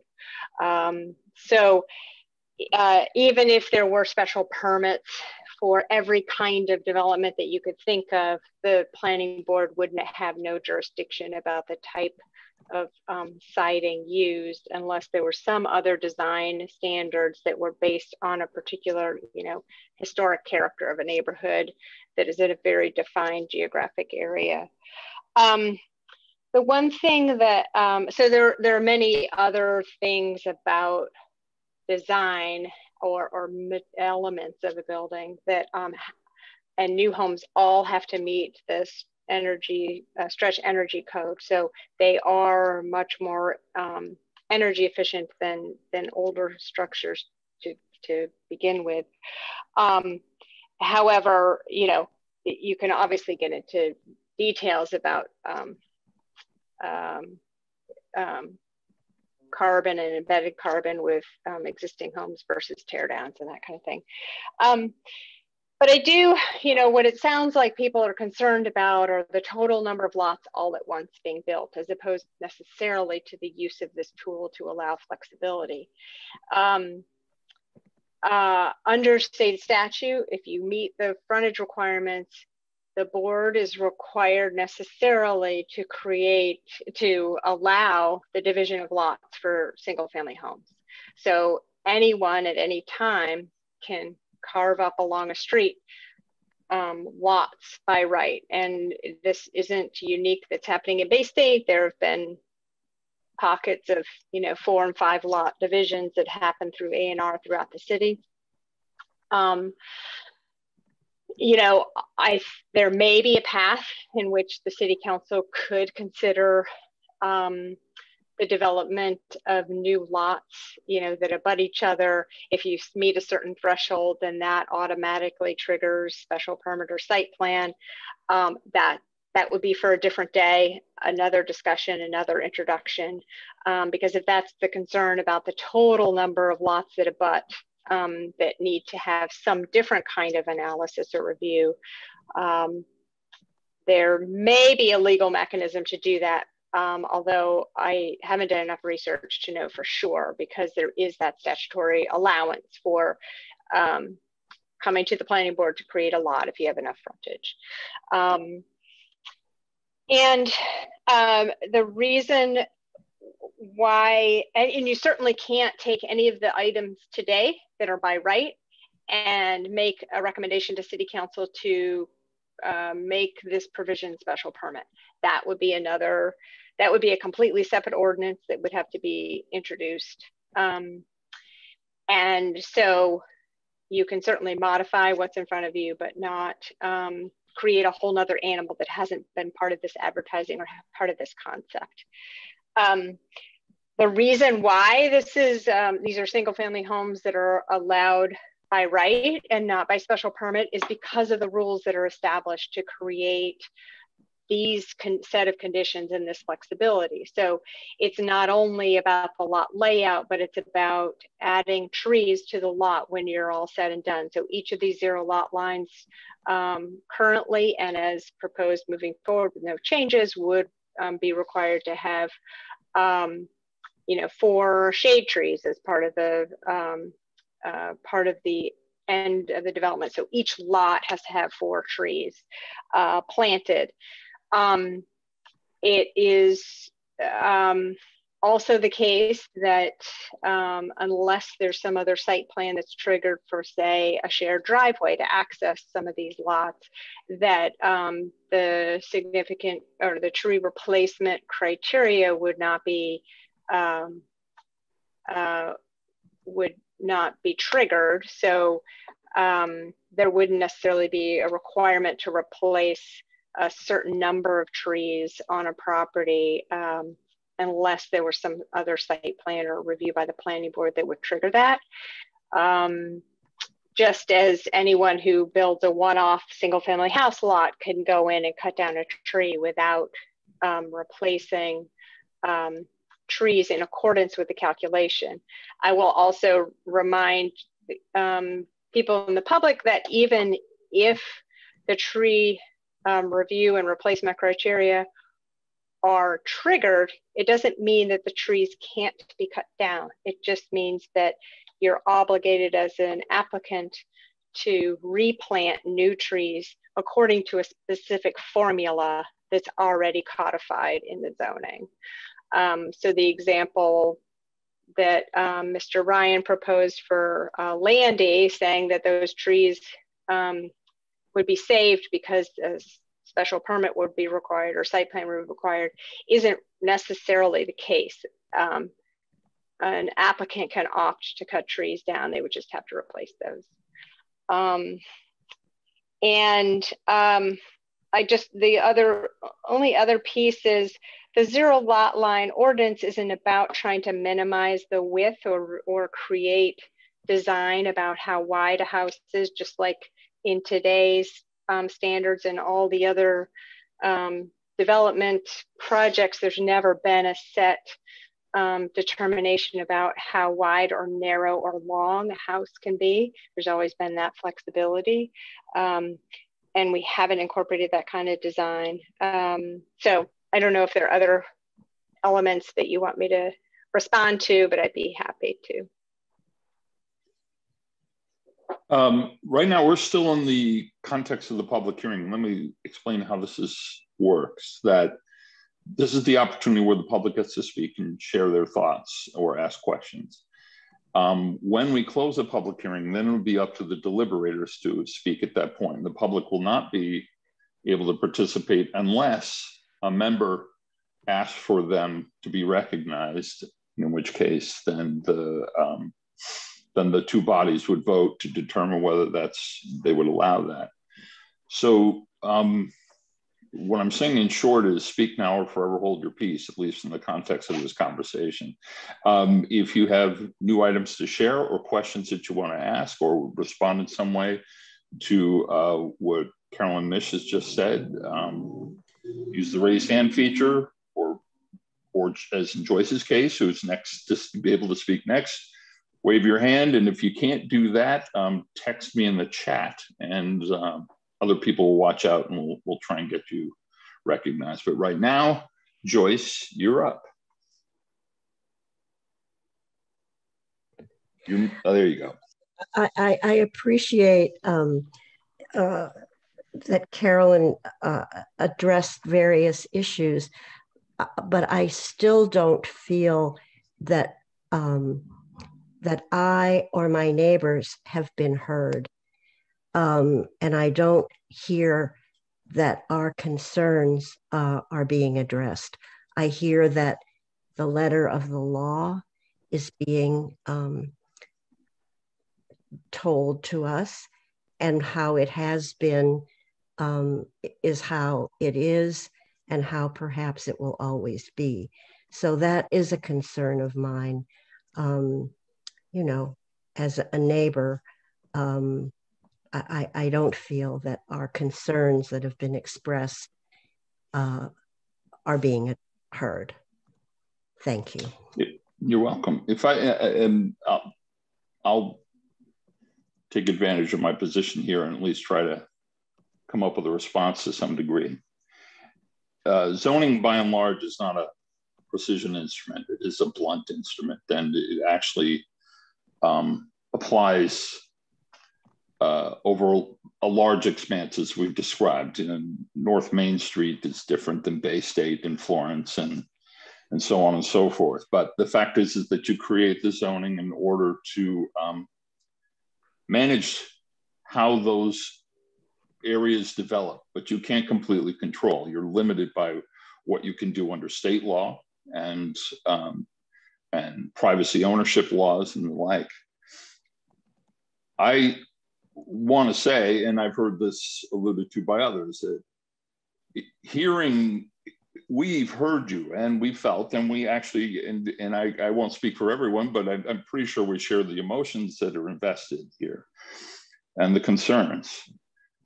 There are limitations as to what we can do, because for a reaction, there's an equal reaction, and the responses usually proves unsatisfactory to somebody somewhere at some point.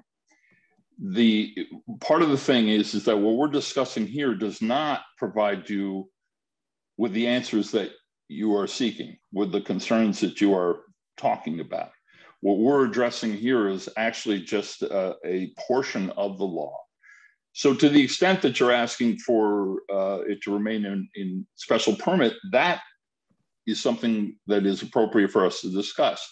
The rest of the issues, we really don't have any control. We can't stop what's already allowed by right now.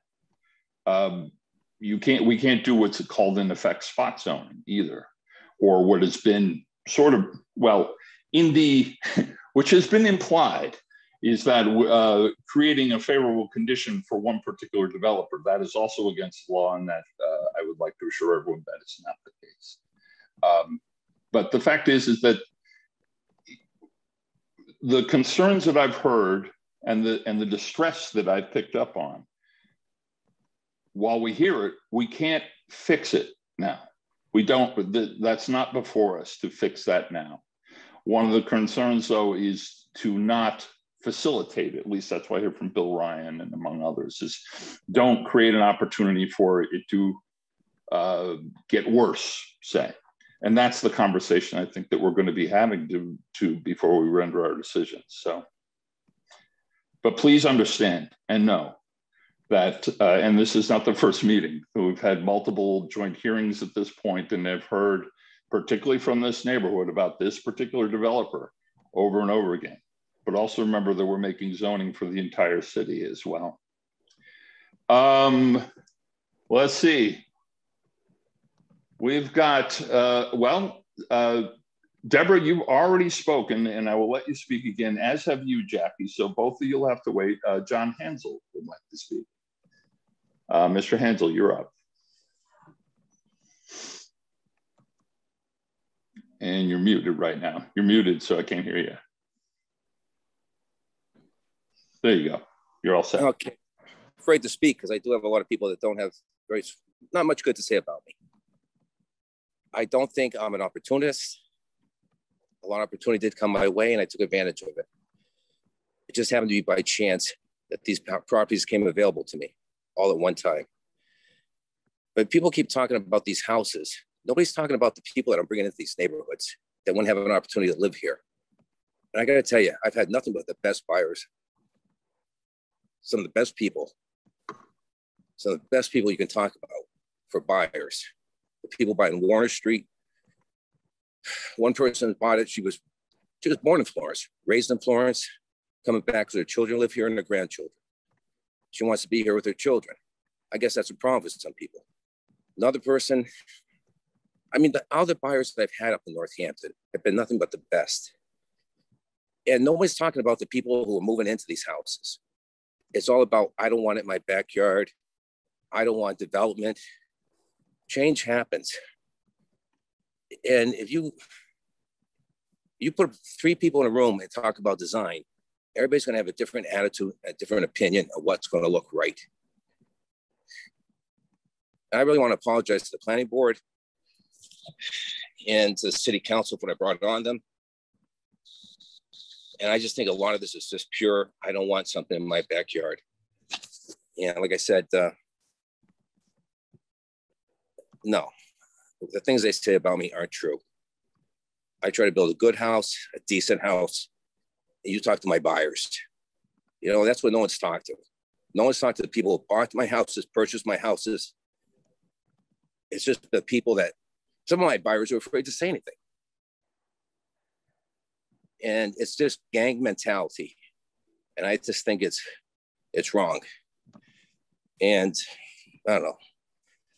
I really don't know what to say about it. And some of the things that have been said, some of the hypocrisy that's going on with people who condemn me for buying a house and saying that I'm buying it at an affordable price and somebody else could buy it and fix it up with sweat equity.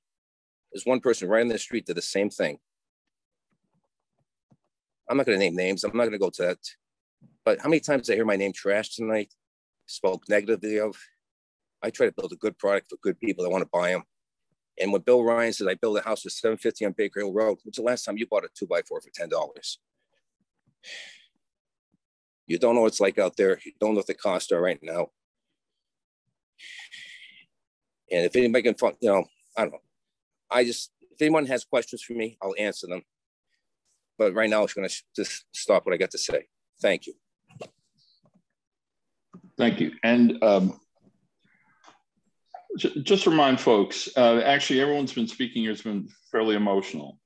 And I want to point out that what we're talking about is a dimension, is a change and a move in the code book, and then a modification to the code as it stands. That's what this hearing is about. And I understand that this is inspired by real life experience and conflict, and that emotions are guaranteed to run high. And Mr. Hansel, if you could put yourself on mute, I'd appreciate that. And, thank you.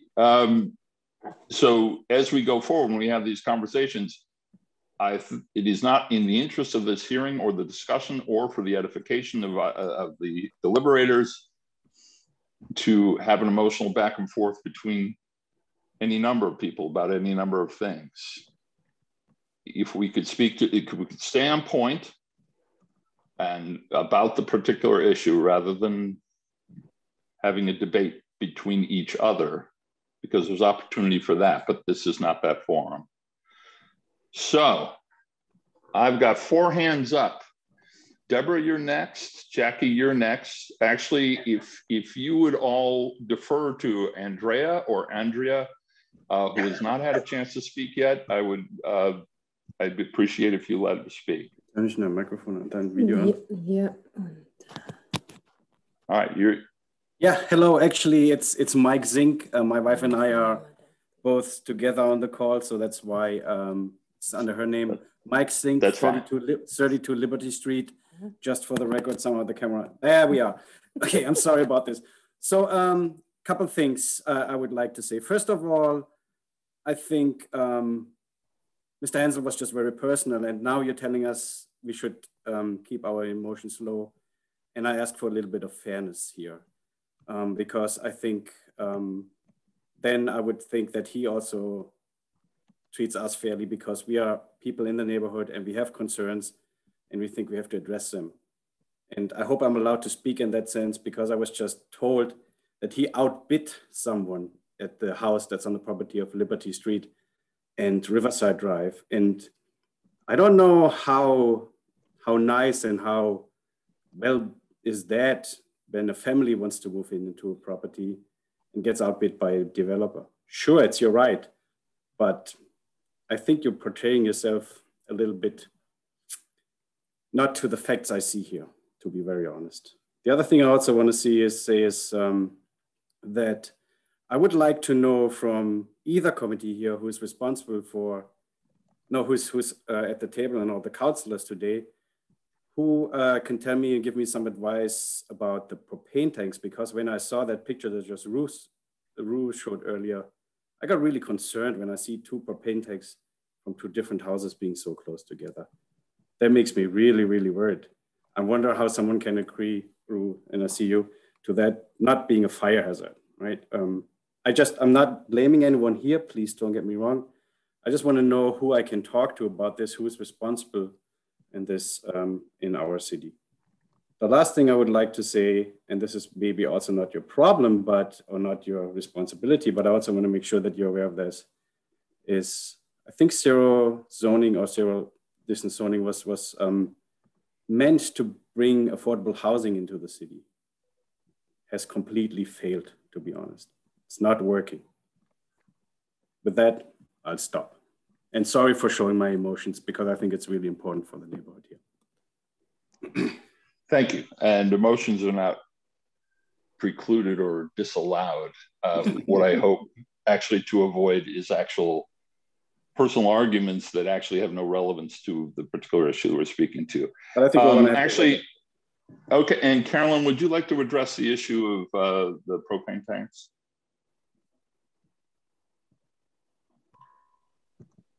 Sure. Again, that's a building and fire code issue. So I don't know. I don't want to pretend to know what the separation requirements are, but the building final certificate of occupancy wouldn't be signed if there was a violation of building and or fire code as it relates to the proximity of those to either a structure or to another such tank.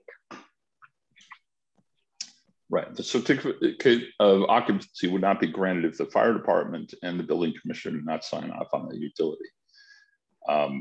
Does that mean they're completely safe? I don't know. But at least by state requirement and state mandate in law, they are considered safe enough for occupancy. All right. Deborah, now you're up. Thank you. I want to also thank you for your direction. I just want to give one clarification. The person on Liberty Street who just spoke, outbidding happens all the time, but in that situation, the people were actually under contract and had a completed inspection. So I just want to clarify that situation. It wasn't just a normal kind of coming along and making an offer. But I guess a couple things. One is that I feel like there's some kind of benign description of things, like that trees are going to be replanted. The trees that are coming down are, 100, 125-year-old trees, and then we're having kind of saplings put up.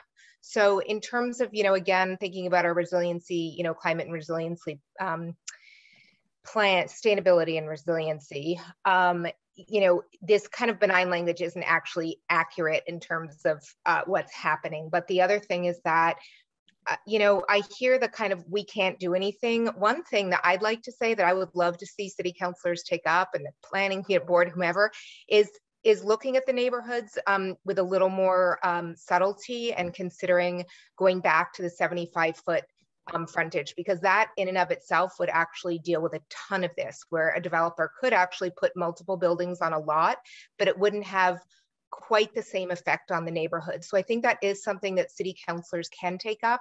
And I think also what we're seeing is this is happening all over the state and all over the country, but there are actually communities in Massachusetts that are putting a lot of effort into reducing tear downs, into reducing kind of the type of development and the impact on affordability that's happening here. I mean, small A affordability, not capital A affordability. So I think that, there are actually plenty of precedents around where they're putting building moratoriums in place. They did it in Eastern Mass in a number of communities for a year, while they just kind of stopped and said, we're going to try to figure out what to do right here. City might worry about getting sued. I don't know, I don't know if this is just about tax dollars coming into the coffers, which I know is a need in the city. As a, homeowner, I understand that. But I think that there is actually more possibility for real visionary leadership in addressing the kind of onslaught of changes that we're experiencing in a way that's more thoughtful and more advancing of the values that the city has espoused of affordability and sustainability. And I would just really encourage some broader thinking about that. Thank you. Jackie, third bite. Jackie. There we go. There we go. I'm just going to say hi. And I have one more point to make about the special permit issue. Carolyn pointed out that Section 1014 was originally meant to describe housing groupings for the cluster developments. And the cluster developments all required like 4 acres of protected land. His developments are just the housing part without the open land. I think in historical context, it's really clear that what he's doing does not fit with a history of the zero lot line developments discussion. Cluster developments required, I will repeat, 3 to 4 acres of open space. And when Hansel adds 3 to 4 acres of open space to his developments, I think will be perfect. I hope that made some sense. Sure. Cluster developments. He's got a cluster development housing without the open space.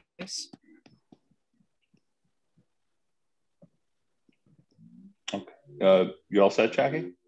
Okay. Rue, you're up next.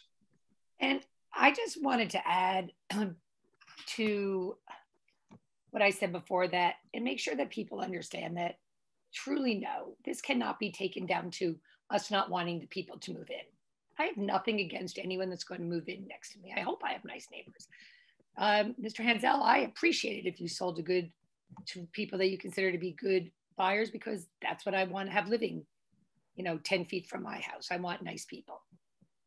But I feel that that's not a fair assessment of what we're talking about. I also don't think it's a fair assessment to say not in my backyard, because this has been going on in my backyard, or my front yard, I should say, for about a year. And if my whole impetus was not in my backyard, I would have jumped off months and months and months ago. So for none of us, there are many people on this call. There are many people involved. There are many neighbors who are not going to be having something next to them by the way their house is, and they're still involved. And I did want, Mr. Hansel, you did say that we could ask you a question. And so my question is, how early do you let your workers start working? Because Monday morning. I'm going to. Yeah, excuse me. Let me, I'm sorry. I can't ask. We cannot direct, you can't direct questions to him. You're speaking to this hearing to us. Then the question is, what time, this is a zoning thing. It's not about the buy right, but is there a rule or something about what time loud noises can start? I know we have like ending times. Is there anything about what time people can start building houses? And if so, is there something? There is. And Carolyn, would you speak to that, please? Thank you. Yes, and it is, again, it's governed by the building commissioner. So if there are any issues, you can definitely contact the building department. Typically it's 7 a.m. There can be some permissions given for other times, but any complaints go to the building department. Okay.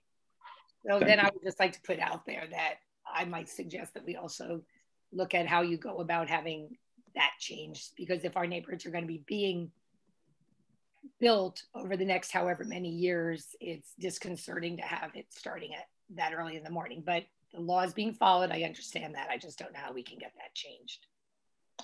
Thank you. Thank you. Yeah, this obviously isn't the forum for that, but there are means and in fact, actually, you should speak with your city councilor to discuss that. Next up, iPad again. And as I recall, is that Daniel? You could identify yourself, please. Again, this is Guy Constantine at 42 Warner Street. Just to reiterate, there's obviously a pattern of folks speaking here tonight from the Bay State area, and to say that it's just not in my backyard. It's just a matter of awareness. I think anyone would be speaking about it if it was happening in their neighborhood, to be affected by zero lot lines, and how they affect the neighborhood, from the noise to the gardens to whatever. It's not about not in my backyard. It's not about we don't want people here. We obviously are understanding and compassionate people. It's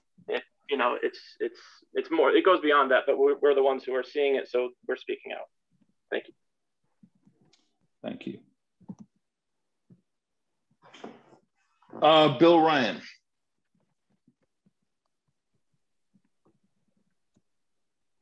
Thank you, Councilor Dwight. I just wanted to maybe steer you to a transition to what your reports will be. Carolyn had mentioned that if you wanted to shift something from something by right, which is the zero lot line zoning by right, I think she was referring to, that's in the URB table, URC table, to to the special permits section of those tables, that you would have to go back and start a whole nother zoning permit initiation of a change. In my understanding from reading the case law, which I'm not a lawyer, but I read this stuff, seems to indicate that as long as something was pretty thoroughly discussed at the planning board meeting, that they can make recommendations on aspects, of course, related to the subject at hand. And so something along the lines of what I was discussing about moving zero lot line into the special permit section of table URB or URC would be allowed, as long as it had been thoroughly discussed. So hopefully it will be thoroughly discussed this evening. Just for the record, any substantive change on any particular order requires an order to be redrafted and resubmitted. If there's a substantive change that's to occur, if the amendments alter it in such a way that it's not, and this is the squishy area and it's the gray area, it would trigger, it would not be considered a valid process and would have to start over again. New clock starts ticking, it gets introduced, and then the more hearings and such like. So, yeah, I'm not quite sure where we are at that point, at least to some of the proposals, and we'll see how it shakes out in the discussion debate. I guess we should have asked the solicitor while he was here, but that can still be done. Yeah. Oh, yeah, absolutely. Absolutely. Thank you. Thank you. Anyone else? I will accept the motion from any board member or committee member to close the public hearing. Move to close the public hearing. Motion's been made by Councilor Thorpe. Is there a second? I second. Seconded by Member Elkins. Laura, would you please call the roll for the closing of the public hearing? Sure. Councilor Dwight. Yes. Councilor Shara. Yes. Councilor Maori. Yes. And Councilor Thorpe. Yes. Get up to the names of the planning board members. Member Kohout. Yes. Member Elkins. Yes. Member Granat. Yes. Member Tate. Yes. Member Taylor.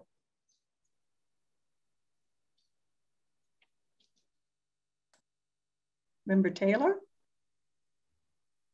Is he still with us in the hearing? Bedtime story, he abstains. Okay. Member White? Yes. And Member Whitehill? Yep. Okay, the hearing is closed. As I said, now this is the point at which the deliberators may discuss, and then ultimately at the end of which they would make their recommendations or not. That's up to each body. So those of you who are not participants, there's Sam. Okay. Those of you who are not participants, please turn off your cameras and keep your microphones muted. That way I can actually see all the people who are participating here as opposed to everybody else who we've been having conversations with. So if you could turn off your camera if you're not a voting member here. All right. Planning board members and councilors, any thoughts, conversations, questions? I'm open to hearing. Member White. I have a kind of a clarification question for Carolyn. Without getting into the specifics of the example that I guess Bill Ryan showed, you know, there's always with these kinds of decisions some weighing of changing the incentives for development and the, you know, with a more complicated process, and then giving, you know, letting, you know, just making the rules flexible enough so that, you know, every builder can kind of do exactly the thing that they like doing, I guess. So say there was an example where there was a developer who, I don't know if this is correct, but like they like to build 30-foot houses and the zoning is by right 28. And is it correct that they could just go to special permit and still go through that special permit process to do the 30-foot with a different kind of layout? And how would the criteria for the planning board work for the special permit process under zero lot line, or if there's exceptions, I guess, to the by right restrictions? So you would need to set up a special permit path for certain variations. So for example, and I don't want to get into, since house widths aren't on the table, we're talking about setbacks. You know, let's say you wanted to introduce a component that's a special permit that allows a greater reduction in the setbacks, then that could potentially be done, but you'd want to know under what circumstances would that be appropriate to adopt that. And I will, and know, I mean, you know this, board members know this, that the board is not in the position of designing a project. You review projects that are submitted. So applicants have all different kinds of ways that they feel comfortable with the design that they submit, they work on it, they draw it, and they submit it to the planning board, and the planning board determines if it's meeting certain criteria. There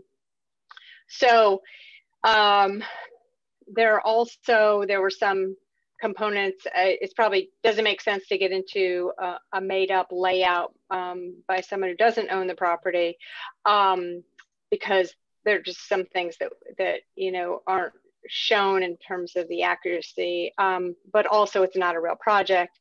But I think the idea is really to think about the flexibility of setbacks. In no other place do we talk about limiting the width of a house for a single family home.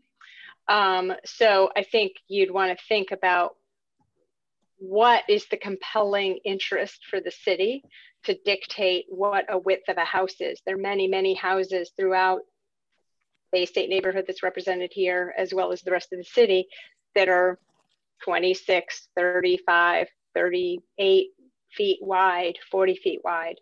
So I think it certainly would be complicated to try to come up with a number that made sense. So I think it probably makes more sense to think about setbacks and what makes sense in terms of the dimensions between structures.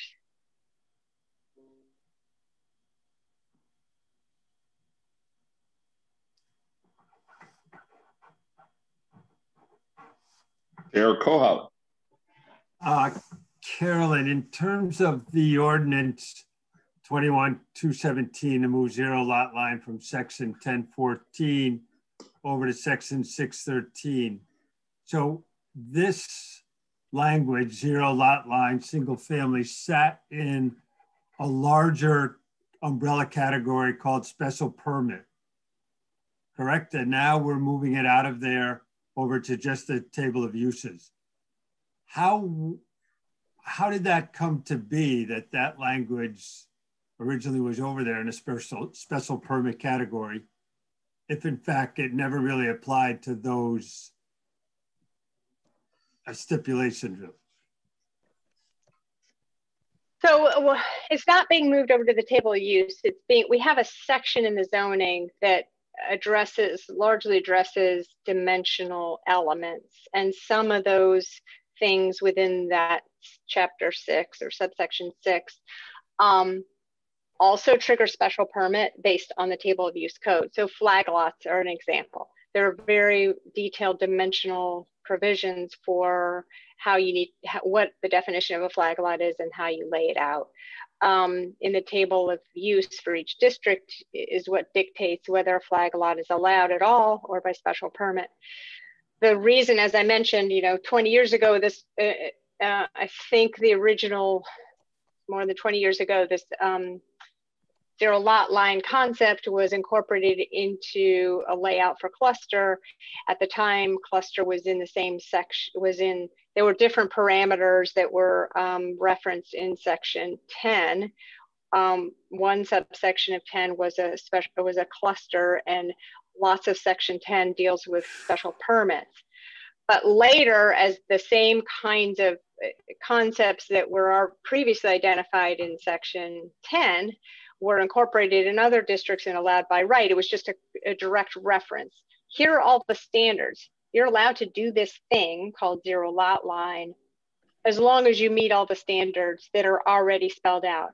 Instead of duplicating at that time, 20 plus years ago, duplicating it into the table of use, it was just a reference to 10. But to make it sort of consistent with where a lot of the dimensional elements are located, this is just a recommendation to pull it into that, because people are already sort of thinking about dimensional stuff. So put it where people are looking anyway, so it's easier to access. Okay, thank you. So in effect, simply by its location, it does not automatically trigger a special permit. It is not protected. The protection that people are seeking of special permit protection does not apply here anyway. Right. So that, you know, if someone were to say, let's do a special permit process for a certain type of single family home, that definitely is a brand new thing and needs to be broadly advertised. Because the idea is, it wasn't advertised that we were going to all of a sudden move this to special permit. And it may have, that kind of change might have fostered a whole different set of people who might be interested in coming to a public hearing. Carolyn, I would like, Councilor Jarrett brought up an interesting point, and something that we're all familiar with is that if you're a developer and you're a wily developer, you try to figure out workarounds for particularly with something that you might find to be restrictive zoning. Are we creating more opportunity for workarounds and avoidance of stricter code, or at least the ideal or the outcomes we would consider to be more ideal? I think, well, first of all, I'd say anytime you put up a site plan review process or a special permit process,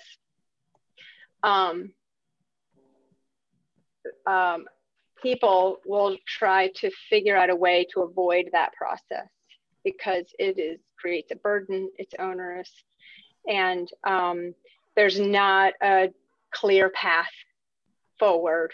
There's not a definitive path forward. And I'd say that about any zoning.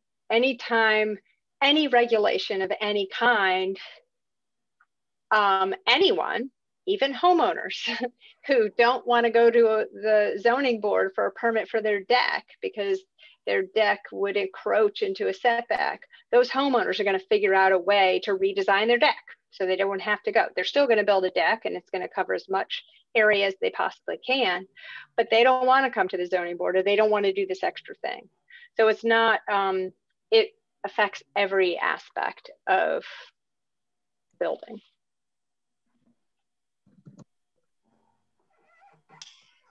Other questions, comments?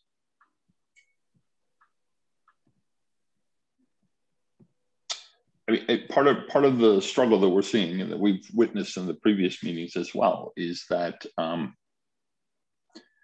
there was one neighbor in particular that is desperate for some type of relief or some type of recognition and acknowledgement of their concerns.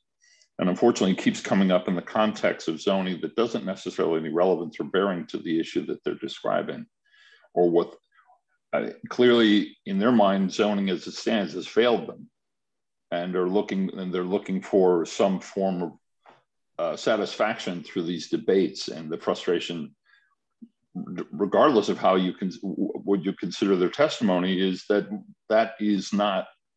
has no direct bearing on what we're discussing. And it creates, well, it's what you witness, a particular disdain for the council, a disdain for the planning board, disdain for the city generically, as the malevolent entity that we all know and love. And therein lies the frustration in many of these debates and discussions that we have. I suspect that the outcome of this is probably going to pretty much be much the same. And you've heard it, and you haven't heard, it's not exclusive here. You've heard that people will testify, heartfelt, heart-wrenching testimony, and then feel they have not been heard.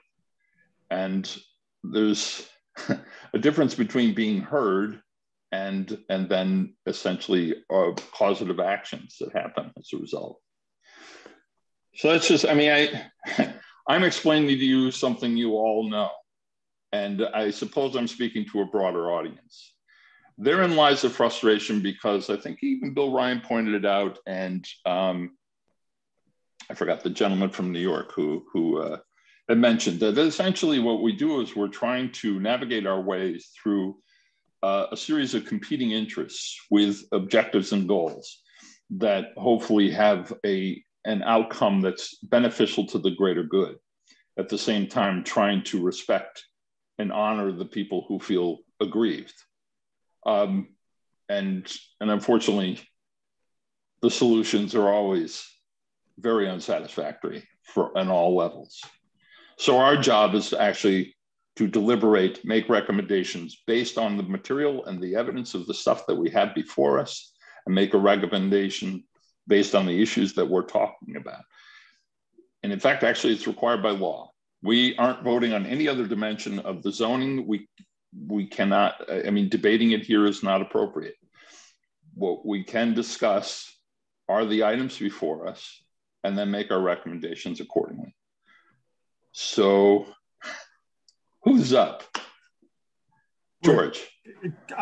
Carolyn, I don't know if you can share your screen again, that very last slide where you had 2 examples of newer homes under construction. Okay. Yep. All right, let's see. I'm wondering why you chose those 2 homes and where those 2 new homes are. Okay. Let me just try to get there.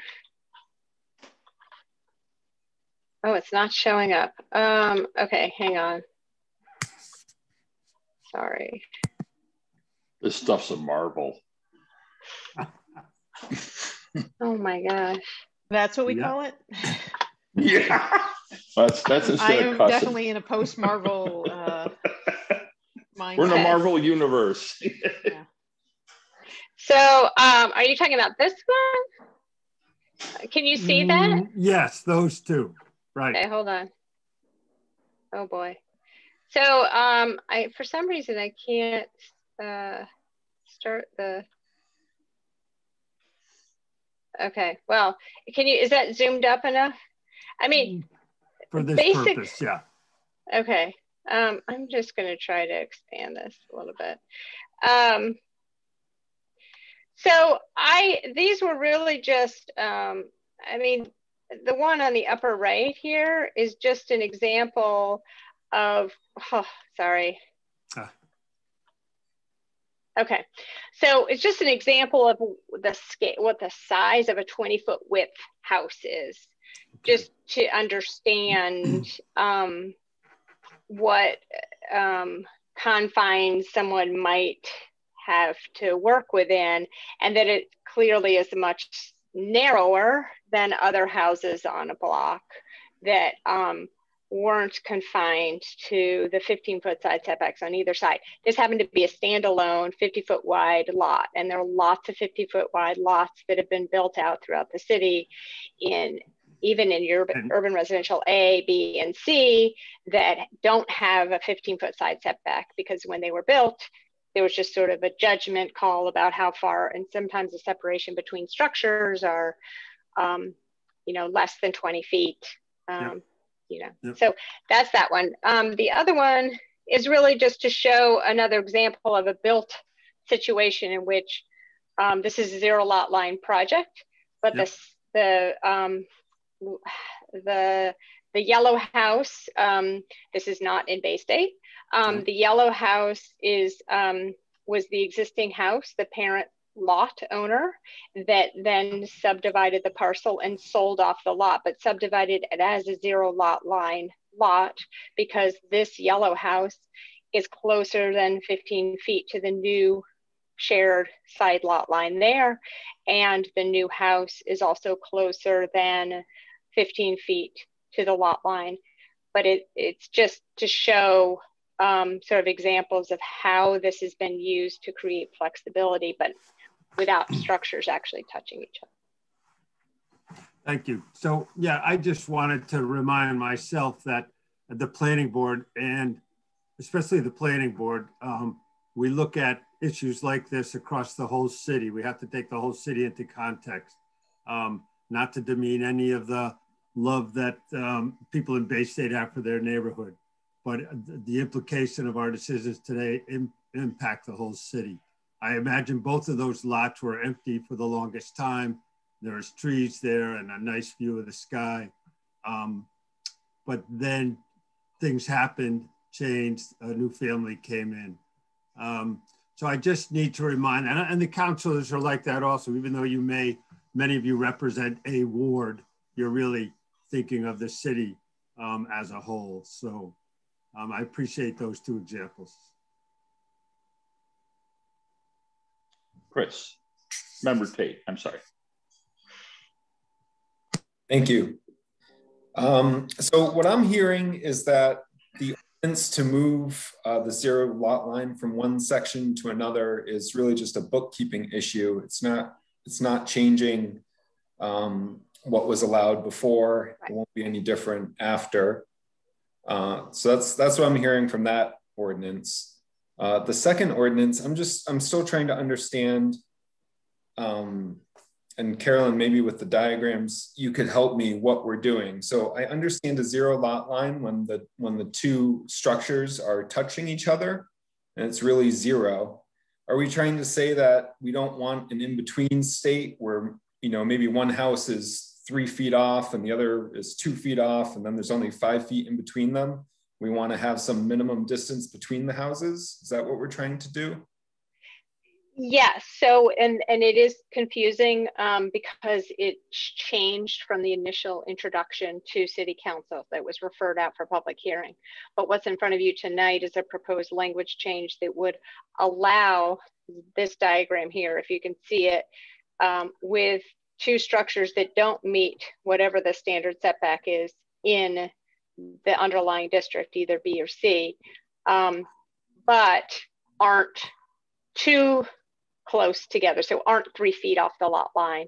They must have at least, in the scenario where up to 5 feet of a reduced setback is, if the council and planning board make that recommendation to go to full council, that would mean in URB, you'd have a 10-foot setback on either side of this.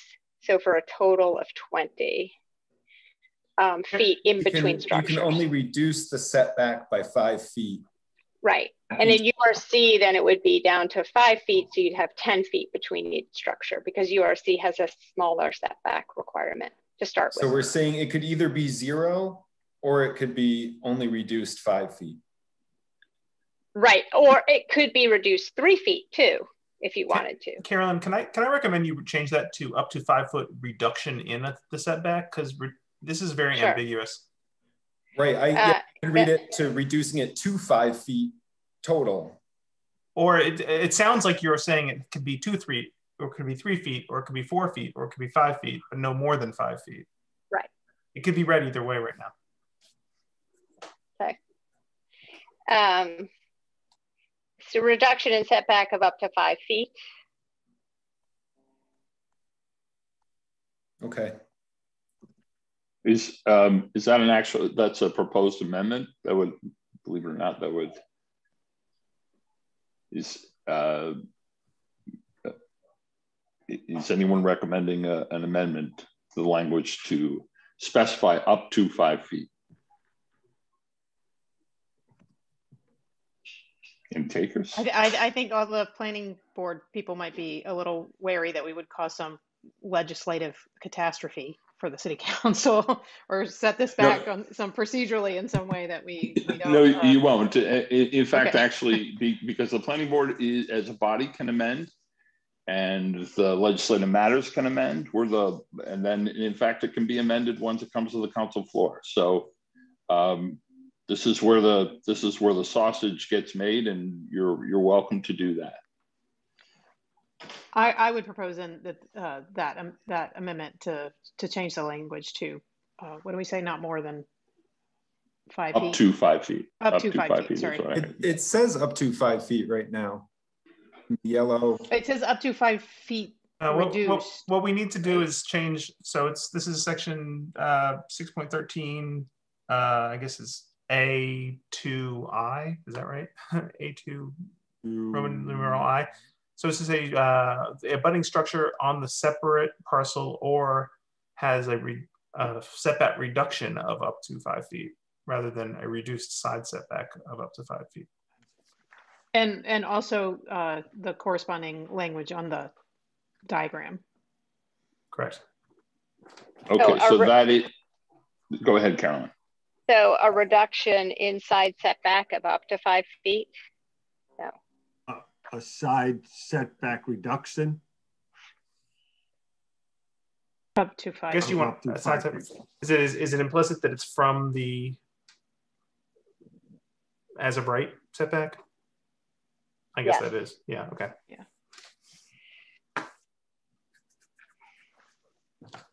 We need an English major. Yeah, well, we need a lawyer. So, yeah, hello. So, Lawyer Elkins. I did what I could. Yes. All right. So let's be clear on what your amendment is then. To strike currently has a reduced side setback of up to 5 feet, and in its place, replace it with a side. I'll let George go. A side setback reduction of up to 5 feet. That's the motion, and that's in both the table and in the ordinance language. Is there a second? Second. Okay. Member Whitehill has seconded. Motion made by Member Elkins and sort of amplified. That's generous credit. Director, go out. But all right, any discussion on the proposed amendment? Councilor Shara. Is this is a similar amendment? There are two documents that are attached, and one says AS edits. Are those Alan Seawald edits that he already recommended on this? Yes. So this latest version has some wordsmithing that Solicitor Seawald suggested. So that is new from the way that it was initially introduced. So those should be brought forward in any recommendation that carries on to council. Okay, so after this discussion, thank you, Councilor Shara. We will discuss the proposed changes in toto from the solicitor. So, any discussion on the amendments that we currently have on the floor? Laura, you want to do the round robin? Oh, George, go ahead. Nope. I misunderstood the process. So we need to vote on that language amendment. Okay. To add it as amendment. Yep. Laura. Okay. Roll call. Member Kohout. Yes. Member Elkins. Yes. Member Granat. Yes. Member Taylor. Yes. Member Tate. Yes. Member White. Yes. And Member Whitehill. Yes. Okay, are we taking a separate vote for the legislative matters or just? Yeah, I mean, now that we're convened together, we should do us all, I believe, yeah. Okay, Councilor Shara. Yes. Councilor Dwight. Yes. Councilor Maori. Yes. And Councilor Thorpe. Yes. Okay, so that amendment stands. Does anyone want to move Solicitor Seawald's amendments?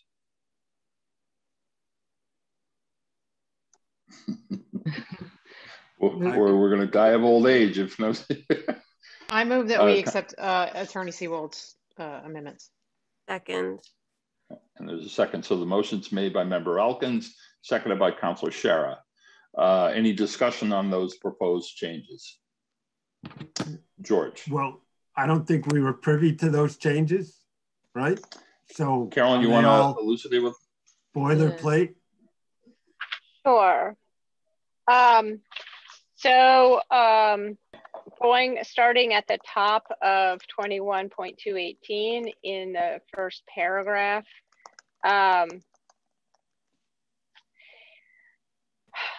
he's recommending that adding a definition of a standard setback. So you see there it says the standard setback in quotes. I think you all have that language. Oh, Laura, you're putting it up there. Okay, great, thanks. Modifications to standard setback, and then just wordsmithing throughout that then uses that term standard setback instead of typical or minimum setback. And let's see, and there was also, sorry, before you leave that page, a deletion, this deletion where the owner can show maintenance easement as defined below will be granted, because then it's all grouped together as maintenance easement in the final paragraph. Sorry.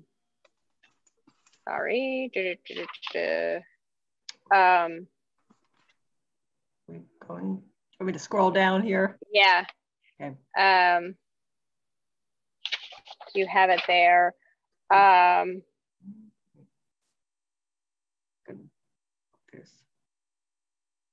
we looking for the reference to the maintenance easement in the final paragraph? Yeah. Am I there yet? Well, no, go up. I'm sorry. Sorry to be so confusing. It's not in blue anymore. I think I see a reference. So a 5-foot maintenance easement must be obtained by the owner of a house on a 0 lot line from the property owner abutting that lot line in any development pursuant to the items above. So instead of spelling it out in each of those, or in 2 of those subparagraphs, just consolidated into this B item down here. And did he change the side setback language too that we just voted on? He changed the language from minimum to standard setback. So right, it was just standard. Yeah. Yeah. It wasn't the amount, it was just using that standard language instead of minimum or typical. And so the graphics would have to be changed as well. I haven't had time to change the graphics, but basically the graphics need to match what the text is. So that's just a matter of cleaning up that text. But his language there is much more clear to me than what we had just voted to change. Yep. Why are we looking at these now? These changes that they're just coming in front of this. All this language is different than the pages that I've looked at for the past 2 days.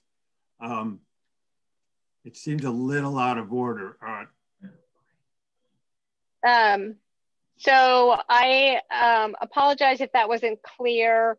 These are, so the highlighted sections were the things that were changed from the original introduction. And then there was some wordsmithing that came from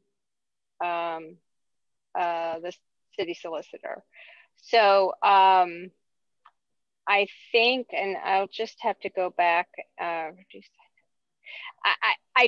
still don't think, I mean, I think the language that you just voted on is clear. So I don't think you need to worry that it's different than what the Alan Seawald may have suggested. I think the biggest issue is here that he wanted to just maintain the same term for setback, that it's a standard setback. It was the criteria that as long as we're not changing the content of the change, this is really just the communication method of the same rule, basically. Right, exactly.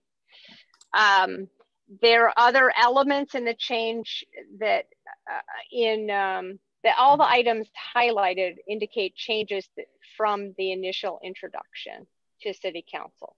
So you all still haven't discussed the idea of changing the double setback that was originally introduced and eliminating that, which is under 2II.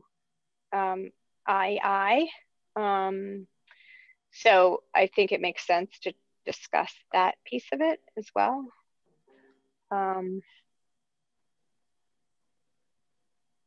But otherwise, I think that's the extent of Alan Seawald's comments.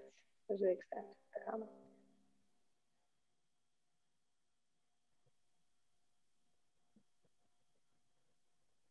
comments. Member Tate, you had suggested that you had some questions about the language or the proposal, or. Well, I just think we should, if we're going to change the language, we should change it to the most up-to-date draft in front of us and make sure it still makes sense. Right. Well, the draft that you see before you is the most current draft. It may not be the draft that you have, though. This is the draft I have, but I don't know what the planning board has in there. So, Chris, we had something slightly different. Okay. So, okay, I'm gonna put forward an amendment that we change the aforementioned amended text to has a reduction from the standard setback of up to 5 feet. Is there a second to that? Second. And who was it? I can't see actually anymore. No. It was Jana. Oh, Jana. Okay, so Jana seconds.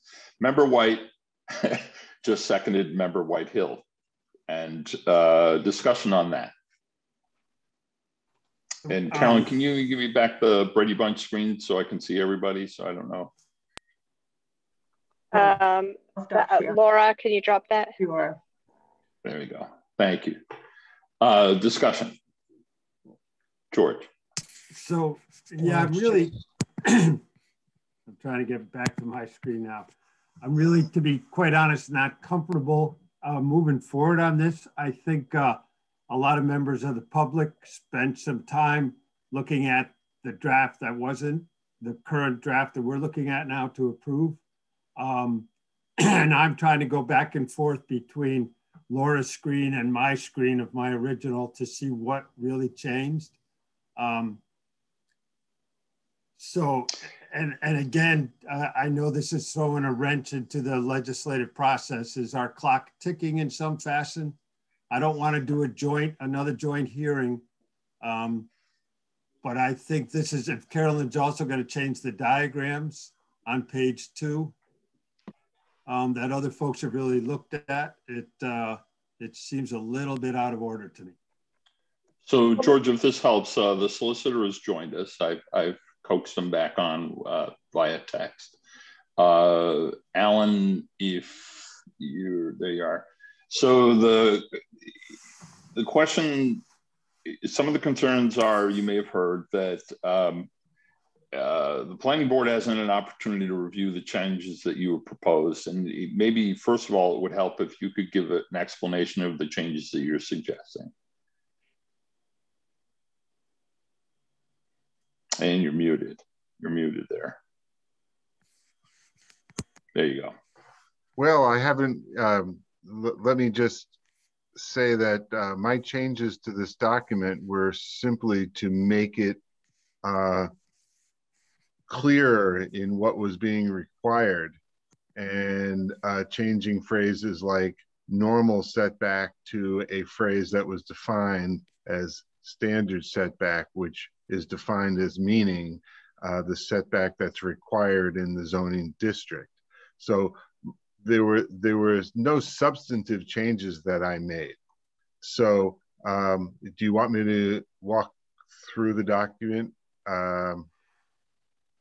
I think we did that with your changes, and we talked about the maintenance easement and the switch for that. But George, just to be clear, the graphics that were presented in the public hearing all showed the concept, it's just a matter of wordsmithing, changing from standard setback, from minimum setback to standard setback. So it's not changing the idea or the concept that is on the table. So it's just a matter of creating consistent language from one to the other. But, and that's all I meant by saying I have to update the graphics, because I didn't have a chance to go in and change the text in the graphic to match the change to standard setback. But it's all about, you know, just making that language standard setback consistent. Is there a particular provision that I changed that was of some concern? There was an amendment that has been made that actually does employ the setback definition terms that's currently before us. Member Whitehill has made an amendment change, which I think is relatively benign and actually helpful. But if does anyone have any subsequent confusion that possibly the solicitor might could speak to?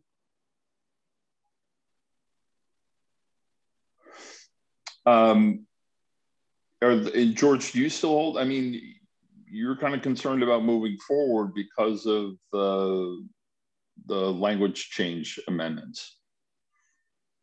Yeah, just because there was a lot of strikeouts and a lot of changes that I can't really see on my two screens here. You know, I don't want to stand in the way of this. I'm just one vote. And I know it's all about timing and when the attorney can get comments back to us, but I just didn't get to be prepared for this latest revision. So it's just a little difficult for me. And I think it's, to be quite honest, unfair to the public too, that they were looking at very different documents, different language. Not substantively different around the concepts of the zoning changes that we're looking at, but just that the documents were not what we're voting on today. But again, I agree that they're not substantive that I can see at this point. So if we want to move forward, let's do that. Alan, can you speak to George's concerns? I mean, because, I mean, essentially, and in fact, actually, the public discussion didn't actually hinge on any of this, to be perfectly honest, that I recall. But is it possible that we're vulnerable to a challenge if somebody considers that your recommendations, not everyone had an opportunity to look at the recommendations that you had made, that they would somehow affect the ability for us to render a decision that would be considered appropriate under open meeting law? Oh, it's not inappropriate under open meeting law. No, you know, no drafts have to be attached to the notice. I mean, we provide documents attached to our notices, you know, in an effort to be as open as possible about the process. And, you know, I received this week. I wasn't aware that this was being heard.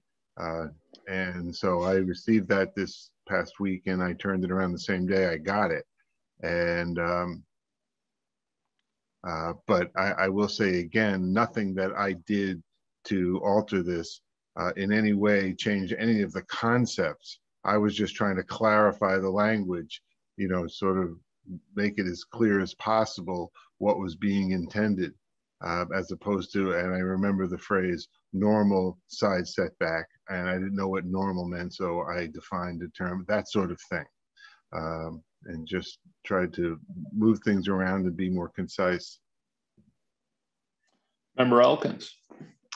I'm assuming that whether to recommend this legislation at this point is just that it's a recommendation, that the wordsmithing would continue regardless. That's right. I mean, I think if there is a concern about the latest draft, or that these changes weren't seen. I think, we could not incorporate them into what we are recommending at this point, and these changes could be addressed at the next stage of things. That being said, I think it's just good legislative drafting to have definitions that are laid out, then continue to be, used throughout the legislation. And so this strikes me as something that would just be part of the process to fix at some point. So, but I think if there's concern that the public hasn't had an opportunity to review what was before us tonight, or any individual board members, I personally don't, unless I'm wrong about this, I don't think I see anything that if we didn't incorporate Attorney Seawald's changes for tonight, that they couldn't be incorporated at the next stage without a tremendous amount of, not to push work and time and debate onto another, to pass the buck, so to speak. But to me, the substance of the of what we're talking about tonight, I'm prepared to vote on. And if these revisions were to hang that up, then I would suggest abandon the revisions for tonight and move them along to the next stage. Councilor Shara is next, so hang on, Alan, just a sec. Councilor Shara? I just wanted to make sure that I understood what happened. So these revisions were attached to the legislative matters agenda, but they weren't attached to the planning agenda. Is that correct? Okay. Right. We never put, we don't typically post the actual language on the agenda anyway. Right. It lives elsewhere. So it's not something that's typically done anyway. Okay. Whereas we often Right. do if we can. So the public did have access to it, just if they would have had to have looked at the legislative matters agenda to have access to it.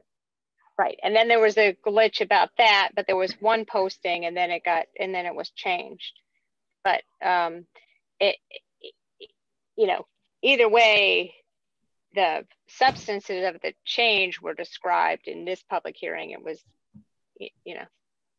and this amounts to those, wordsmithing. But as Marissa Elkins described, words get added all along, right, in your legislative review process, even onto the council floor. So those could be changed at a later date as well. I feel comfortable moving forward. I'm sorry, who was that? Sam? Is that you? Oh, okay. Alan, you wanted to comment? I just wanted, let me just respond to what Carolyn said. She's entirely right. This is an ongoing process. And, just to piggyback on what Member Elkins said, this is a legislative process. It's an ongoing process of changing language. And so you could have voted to recommend changes to the language on the floor tonight. And just as Carolyn says, that carries right through the city council, because as you know, an amendment could be proposed on the floor and no one had that beforehand. That's just the nature of the process.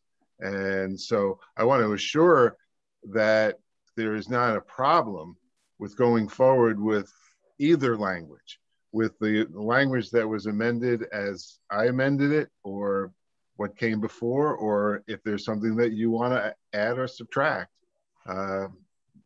That's all within the realm of possibility. And I would say this is only a recommendation, particularly for the planning board.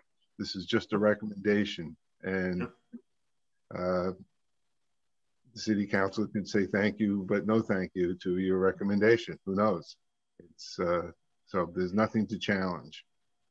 Well, we do have an amendment on the floor. So an amendment of the motion was made. There you go. Discussion on that amendment. Does everyone remember what it was? Member Whitehill had actually recommended clarifying language attached to solicitor's amended language that would help amplify. Any further discussion on that amendment? Laura, call the roll on that, please. Okay. Member Kohout. To Member Whitehill's amendment about the language, yes. Member Elkins. Yes. Member Granat. Yes. Member Taylor. Yes. Member Tate. Yes. Member White. Yes. Member Whitehill. Yes. Member Councilor Shara. Yes. Councilor Dwight. Yes. Councilor Maori. Yes. And Councilor Thorpe. Yes. All right. So the language is amended. Barring any other amendments, maybe we should move forward and work on our recommendations. How's that? Just in the interest of getting out of here before 2 o'clock in the morning. Yeah. Sorry. Can I ask Carolyn one Please. more question about the ordinance? Carolyn, many of the diagrams, many of these scenarios are about property that's held in common ownership, where the zero lot line comes into play. If the zero lot line then structures are built, those properties then could be sold off so they're not under common ownership anymore, correct? There's nothing that ties the zero lot line to that combined ownership. Correct. Right. It could be sold off at any time once it's created. So if you go through the A&R process and write on there, this is zero lot line, the owner could then say, okay, I'm selling this lot and having someone else build according to the plans that I've just established. Even though then the lots are not under common ownership, they can still build the house along the zero lot line stipulations. Right. So you set up as long as you set up all the criteria for that, if there's a required maintenance easement and so forth, and you record on the plan. Typically, we require people to record on the plans. This is a zero lot line. Here's the setback. Here's where the structure is going to be located. Here, where the trees are going to be located, and that kind of thing. So it's the buyer beware when he or she buys that parcel. Right. Okay. Member Tate. One structure is built on the lot line, a zero lot line. Can the other structure on a parcel under common ownership be built with the 5-foot reduction in the standard setback? Or would it have to have the standard setback in that case? Good catch. So, if I'm the property owner and I create another lot next to me, and now I have a shared lot line with a new structure, that structure gets built, and then I want to do an addition to my house and come closer to that side lot line. Well, you could, couldn't you create the zero lot line on the existing house? Yes, the whole thing is that one side, that one lot line is it has the provision on both sides of the line. Right, it's the shared line that then can be subject to this provision. So like in the picture that you showed us of the skinny house. Oh no. No, it was the newer construction next to the older home that had been that had subdivided the parcel, and because the older home was then in closer than exactly. Right. Yep. Okay. Yep. I didn't use complete sentences, so if anybody needs me to I still don't follow. Is there a condition where there's a lot line and one structure is on the lot line, so 0 feet from the lot line, and the other structure is 5 feet less than the standard setback from that same lot line? Well, under current conditions, that could be allowed, but this change would no longer allow that. you'd have to create a situation. It eliminates that option, and you'd have to be able to draw the new lot line so that you only had up to a 5-foot reduction in the standard setback. So if we were in a zoning district that had a 15-foot standard setback, the closest two structures could be together would be 20 feet. Right. Or 0 feet. Or 0, right. But nothing in between those two numbers. Right. And I just feel for the public that spoke, and the language wasn't personally clear to me. I think from what I was hearing from the Bay State community was they were really worried about these houses that are being built 10 feet apart from each other. So it sounds like these changes that we're voting on tonight would actually make that not possible. And correct. In the case of a 15-foot side setback, they would be no closer than 20 feet together. Right, from building to building. And I'm also hearing that it was never a special permit process. It was just in that section. And what we're voting on would not change that substantially. We would just reorganize where something is in this ordinance. Correct. Okay, thank you very much. Good discussion. Any other questions or comments? I would just briefly say that I'm in favor of moving this provision as it says, just not to be all lawyer about it, but when people are trying to use these regulations, this is well, it's two things. One is that the people needing to understand what they can and cannot do and what's required. I think this makes it much clearer. It's much more intuitive to put this provision in this way. I also think because of the way it was previously, it was a little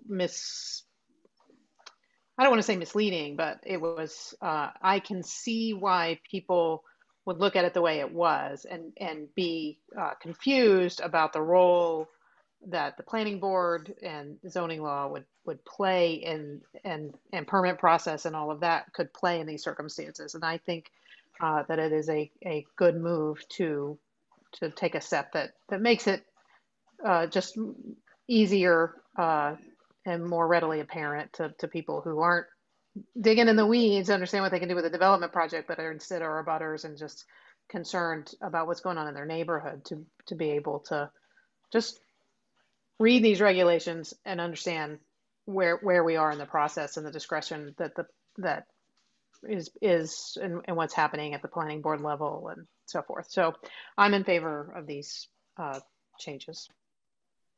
To Attorney Elkin's point, which is an excellent point, is that unfortunately a lot of people were hanging their hats on the fact that this was a protective, this would afford them a protection that they thought they had that they did not have.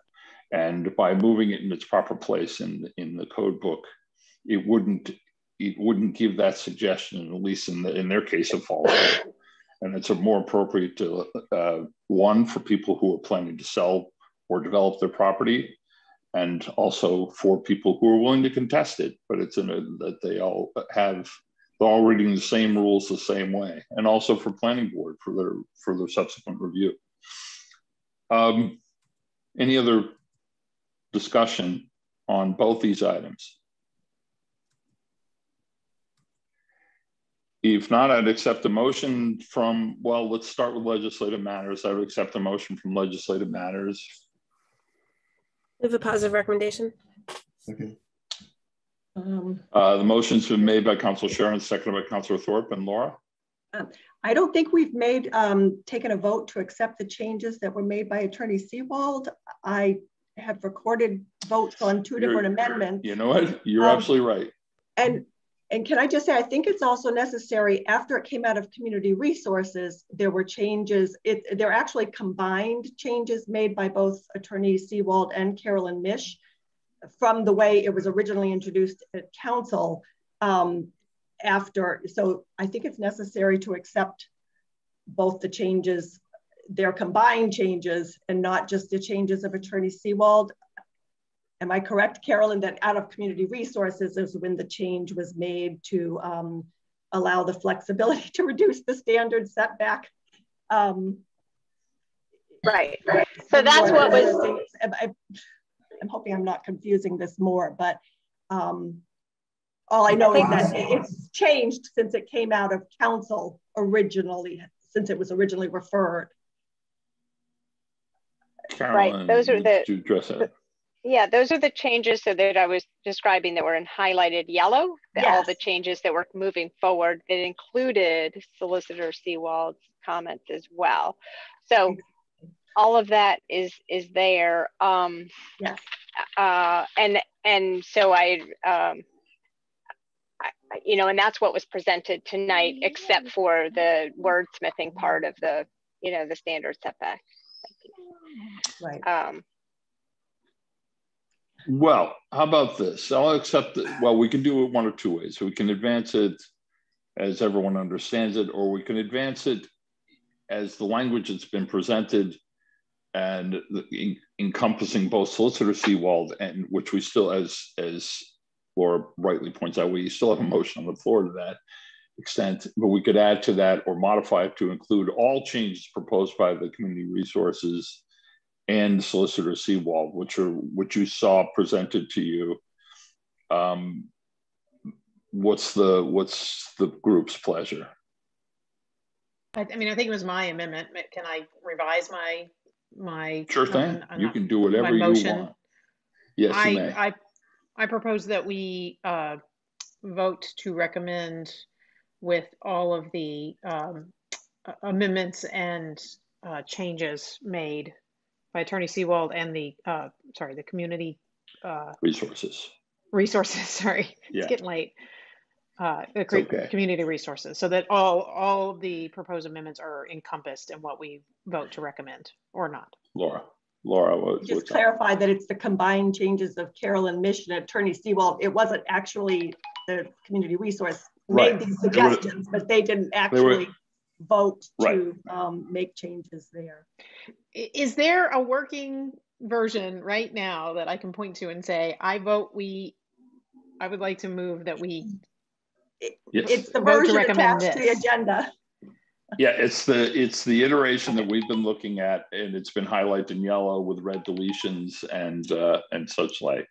So that version is, and Laura's right, those are recommendations that Carolyn made after the discussion in community resources, and not essentially community resources recommendations that are Carolyn's, along with Solicitor Seawald's that he's presented that we've also discussed already.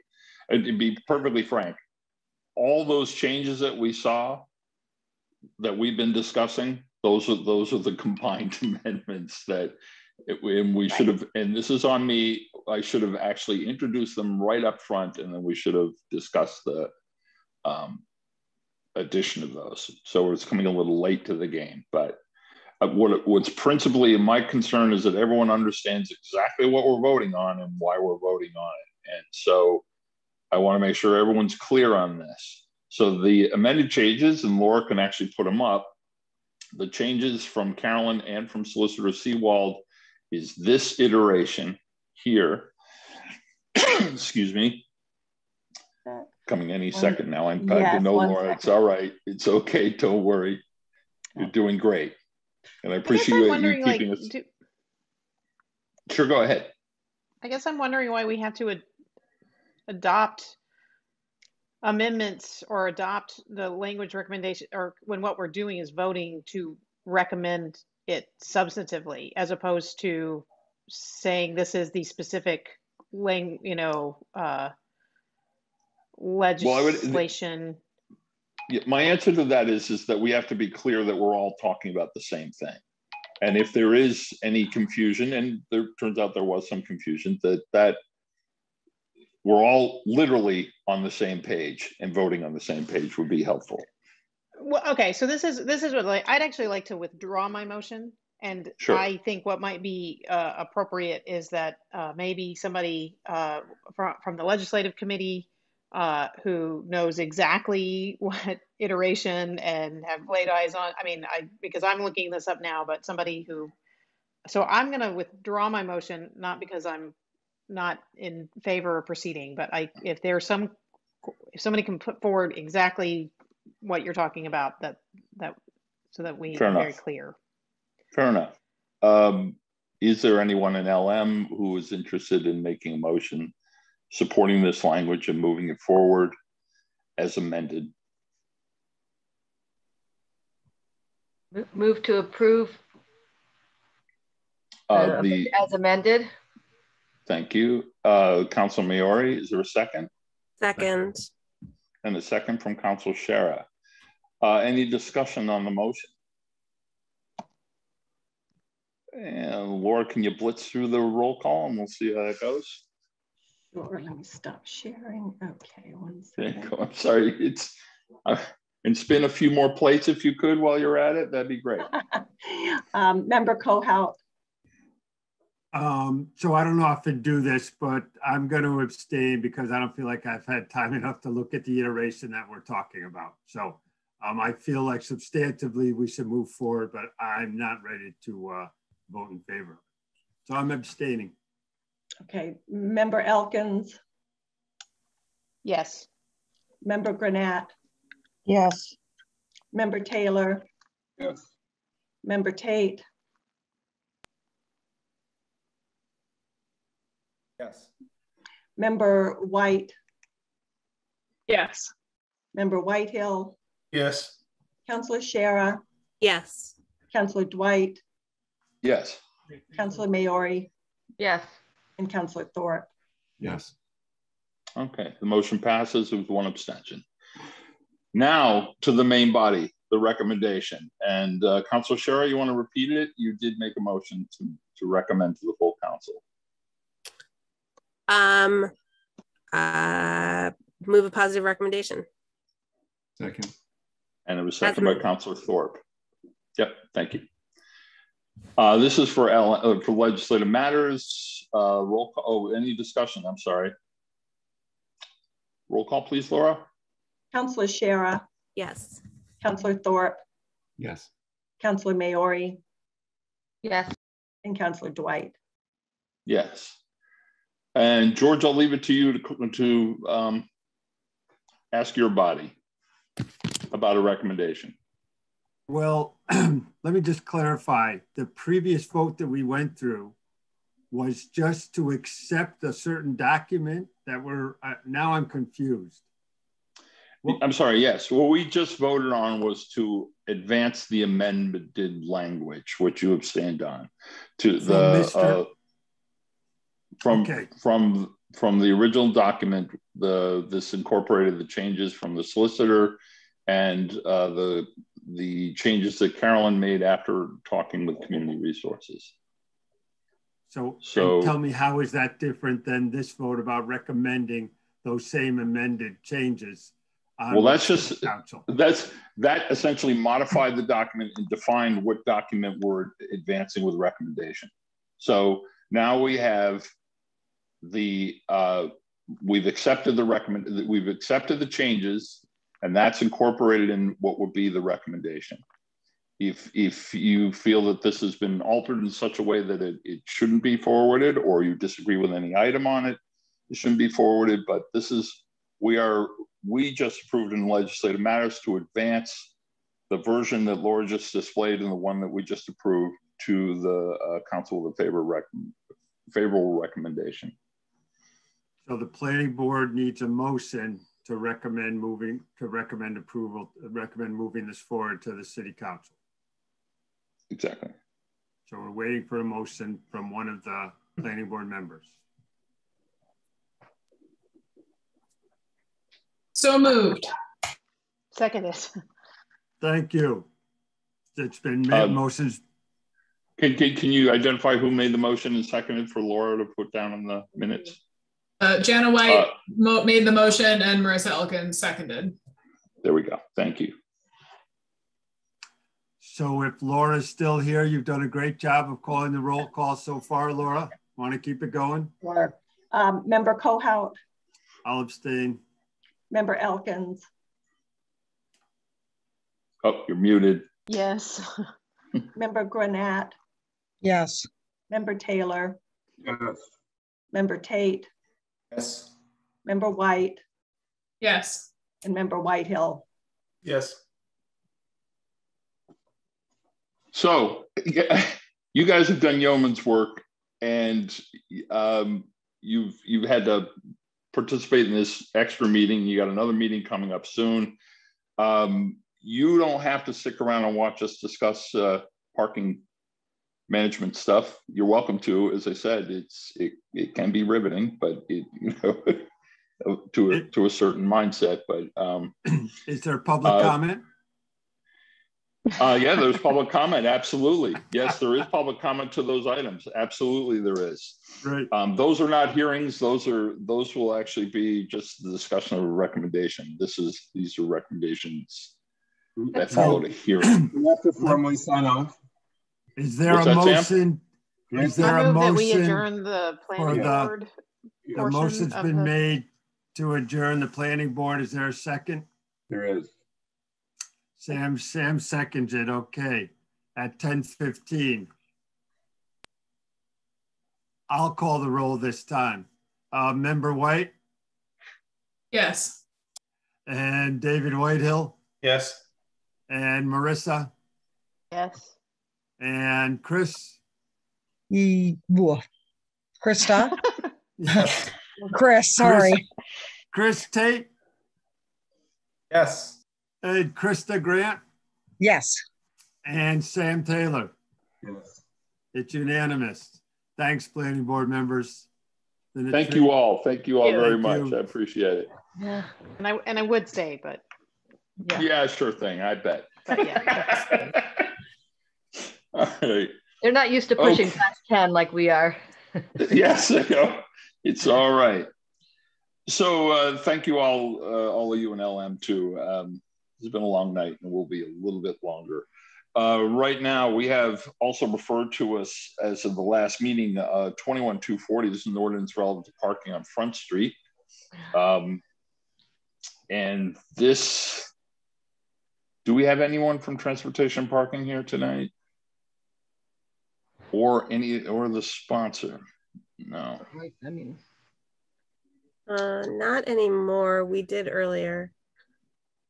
I could probably answer basic questions since I've been following it since my ward. Yeah, okay. That's helpful. That will be helpful. These are changes to both Front Street and from Florence Street, and also to Graves Avenue. Let's see, and I'll read it just for, it's a parking prohibition, and the location is Front Street westerly from Florence Street to Grove Street. So parking, and then also Front Street easterly from Florence Street to Grove Avenue. Councilman, what can you say? Oh, can we put it on? Oh, go ahead. Yep. Move a positive recommendation. So a second? Second. Okay. Councilman Miori, why don't you take us through this? Well, so Front Street, it's to me, it's a no-brainer. If you can picture that street, it's a real hairpin, uphill hairpin. There really should never be parking on there, and so this kind of just formalizes that. And then the Graves has been an area of concern for a long time, and I've talked to many residents on the dead end side where the bike path has an entrance. And so Grave narrows pretty dramatically at that end. So to me, that's pretty straightforward. It would be making permanent the parking restrictions that were temporary down there at that part last summer. And then there's some seasonal parking. I don't know if it's this one.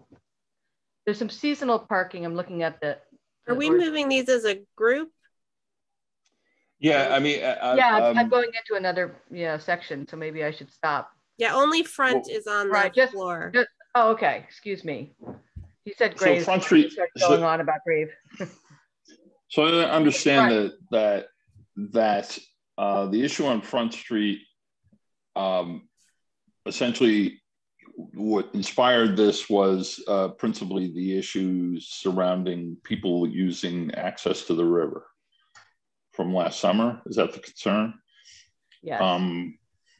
Then is it safe to presume that abutters and neighbors in the neighborhood are in favor of this? Yes, Front Street, I have, it's been unanimous. There's no one, I've never heard an opponent to restricting parking on Front Street because of its structure. I mean, you know, it's a sinewy uphill. There's really no safe way to park on Front Street. We don't have a map, do we? No, unfortunately we don't. Oh, I could probably dig one up though. I have. I mean, I can look one up on Google Maps, but usually, you know, no, sometimes I have the maps from transportation and parking though. Maybe I could do that. Councilor Jarrett's in Councilor Jarrett has joined us as well. Oh boy. Councilor Jarrett, while Councilor Mayor is looking for the map, do you have anything to add to this conversation? Sure, I sent the link to the maps to Laura. Wow. Okay. So oh, goodness. How are you so fast? He was waiting for this all night. I know. You have to show me up. Okay, That's great. Yeah, the maps really help. Was it a while ago you sent it, Councilor Jarrett, or just now? Just now in the chat as a direct message. Oh, in the chat. Okay, thank you. I'm looking at my inbox. Okay, let's see. Oh. No. No, it's there. I'm just not quite sure. Do you want to try sending it to me? Can you get it from the chat? I don't see it in the chat, but oh, you don't see it in the chat. Okay, Councilor Jarrett, if you could send it to me, maybe that'll help. Okay, wait a minute. I am no. There you go. I've got it. Hold up. While we're doing this, I would just like to make a request of transportation and parking in the future. As these things get sent forward to us, it shouldn't be expected that any one of the members should come and represent. We should at least have something a little more than the code language. We should actually, a map be very helpful. And then also someone who is capable of at least discussing this. Because if we come to it cold, it really is, we're not doing what we should be doing. Almost there. Hold on one sec.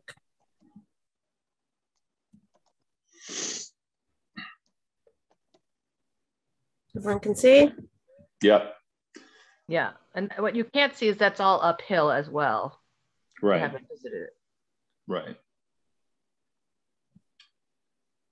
And currently, essentially, there are no restrictions and it's not posted. It just stands as folks park there and that fundamentally blocks the road.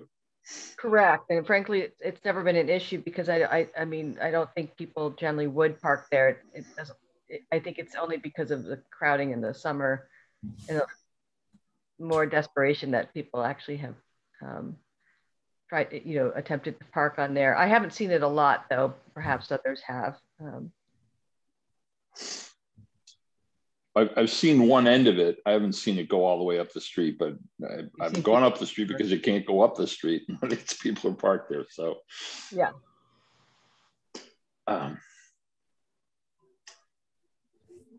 Any members have any questions about this? Currently, this has on the floor, we have a favorable recommendation. Any other discussion on that? Laura, roll call, please. Sure. Can I just ask who was the second on Councilor Shara's motion? Was it you, Councilor Maori? Yes. Okay, thank you.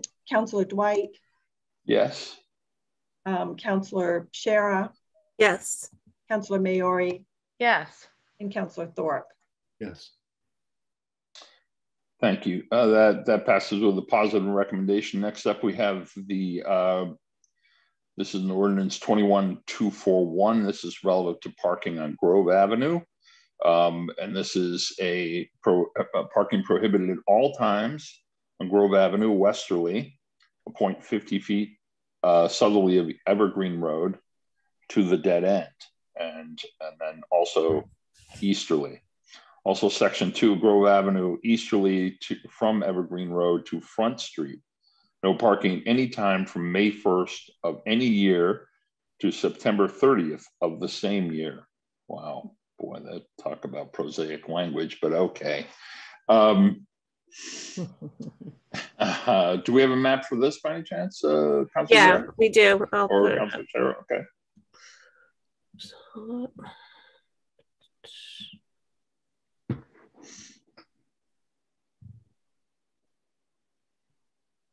Councilor Maori, what can you tell us about this? Right. So it's the seasonal parking. This is a place where you get excessive amount of parking in the summer months, and so you know, this one isn't as straightforward as the Front Street, because there are a few renters who park on the street, maybe even property owners, I don't know, but and so there's some debate about when you restrict parking, but by restricting parking seasonally, you're kind of allowing you're allowing the street to be clearer. The other pushback that can happen is folks on Evergreen and Upland get concerned that the parking will then come onto their street. You know, this is something that may happen or may not. That's a concern I've heard. I personally I'm supportive of this. I think it's a place to start. I mean, the seasonal, you know, that is something that can be explored and looked at again in a few years, if that particular, you know, that side versus another side. This is a situation where tweaks could be made. There's some safety concerns, but this is really about, I mean, the dead end side of Grove is really just safety. It's very narrow. This side is not as narrow, the one that goes, you know, towards Front Street. But by having seasonal bans, you're allowing for traffic to flow more properly and for people to walk, because people come out of the bike path and are walking kind of in the middle of the street a lot. So I'm kind of, you know, personally going to, you know, I support this because I think something needs to be tried on the street. Is there a motion for this? Move to approve? Excuse me, move to recommend? Is there a second?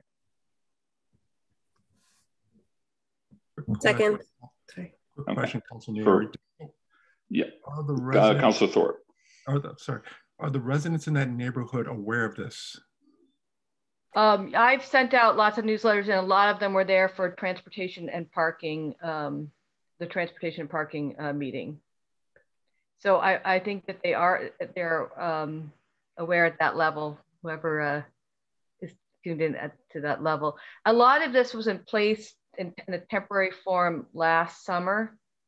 So, oh yeah, I think, Member Tate, actually, yes, because we're a little more wide open as far as public conversation. So you have a question on this. Hi, Chris Tate. I live at 46 Upland Road in Leeds. Yeah. So I'd like to speak as a neighborhood member. I have noticed, first of all, I was trying to get your attention with Front Street. I agree with your recommendation for that one. Yeah, no one should ever be parking on that street. And there's a bus route that goes right down it. Right. Bus stop on that street. So the restriction there makes a lot of sense. This is the first time I'm seeing this proposal. I know that neighbors have had a lot of, you know, especially on Grove, a lot of concerns with the parking. Do you like the idea of it being seasonal? along that side. I agree with Councilor Maori that the dead end section should be restricted. And I like that you're not restricting it on the, I guess we call the renter side of Grove, but you are restricting it seasonally on the other side. I think that makes a lot of sense just with how narrow that road is if you had cars parked on both sides of it. And I will just kind of voice, you know, my concern. I do have worries that some of these restrictions are, you know, I just hope that our neighbors aren't, well, I don't know. I think these restrictions as put forward, I view in a positive light, but I hope we're not trying to limit folks from out of the neighborhood from coming into the neighborhood to use the river. That's my only concern with these restrictions. But I actually like what we've done here as kind of a middle ground. So that's all. I just wanted to give my input as a neighbor, since there don't seem to be any of us here tonight. I very much appreciate that, Chris. I think that actually speaks to some of my concerns. I mean, if we're going to make parking restrictions, I want them to actually be based on safety, not on presumptive ownership of street nor presumptive ownership of the neighborhood. And then, I mean, often we hear people that they want to restrict parking because they can't park there, or they don't want people to park in front of their house because they prefer not to see cars in front of their house. That concerns me. And it also, as we all know, this arose out of real stressors and conflicts that existed, and for a variety of reasons. But the fact is that this is a public street. It's owned by the public and may be used by the public. And if, as a public street, it's not doing its job as a public street, whereas the people can't pass, as in the case of Front Street, makes perfect sense. That I agree with. And I think to Chris's point, which he knows this better than I do, and Councilor Maori, you do as well, if these make sense, if they're practicable and make sense as far as safety features, I'm in favor. If they are restrictive in any other way, in a way that people are prepared to say or not say aloud, then I'm against it. And that concerns me, because we have these pressures in every neighborhood. Every street has these streets were built for much narrower cars, they used to be private roads. They were not designed to accommodate other traffic, but there is a sense of possessiveness that is presumed, but is not entitled and not embedded. So Councilor Sherry, you had your hand up, so I stopped ranting here. I didn't have a chance to look this up in the code, but does anybody know where else we do seasonal restrictive parking? The only place, I mean, not seasonal, but the only other restricted, well, no, that's permit parking. I was gonna say around Smith. Right, that's different. Yeah, that's different. You're saying seasonal. Yeah, I'm not aware. I don't know. Because that would be a significant precedent to set if this is the first place that we're doing a seasonal restriction. Yeah. I cannot think of any circumstance where we have seasonal parking, particularly a season where there's no snow, right? I mean, usually you would think that a seasonal restriction would be applied to streets that could become impassable as snowbanks start to build up. Right. But that's not an issue here, right? That's not the issue here. This issue is a season when people might use the river for swimming. I believe that's problematic. Right. I believe Director Lascalia is also proposing seasonal restrictions in Ward 5 around the swimming holes as well, around Cross Street. Is that correct, Councilor Jarrett? I don't know, can we recognize? Yeah, he's recognized. Okay. Alex, go ahead. That was discussed at Transportation and Parking, but it hasn't been introduced to council yet. Oh. I'm not sure if they'll be seasonal or permanent. It may just be permanent. I do find in the code section 312.105 seasonal parking restrictions, and they are all on Main Street. And there are no parking between 2 a.m. and 7 a.m. from December 1st of any year to April 1st of the following year. So they do seem to be about snow. And those actually are carryover ordinances, I believe, from before we had established rules about snow emergency. It used to be there was a universal ban for all on-street parking in the winter. And then about 25 years ago, that was thought that was impractical, and it was. And so we created the snow emergency standard. But okay. Any other discussion on these? Councilor Jarrett, do you have any more, or Councilor Maori? Go ahead, I'm sorry. Oh, that's okay. I was just going to say to Krista, you know, I share your concerns, and you know, others in the neighborhood who have those concerns have been talking about alternative parking, and we're looking into it. You know, could you have folks park at the elementary school in the summer? You know, these are questions we need to have answered. Where else can we provide parking? So it isn't so much trying to keep the flow out. So when I walked with the director, she kind of showed me the safety issues, but I hear you on that. I share the same concerns, and we'll have to see how it plays out, I guess. Chris.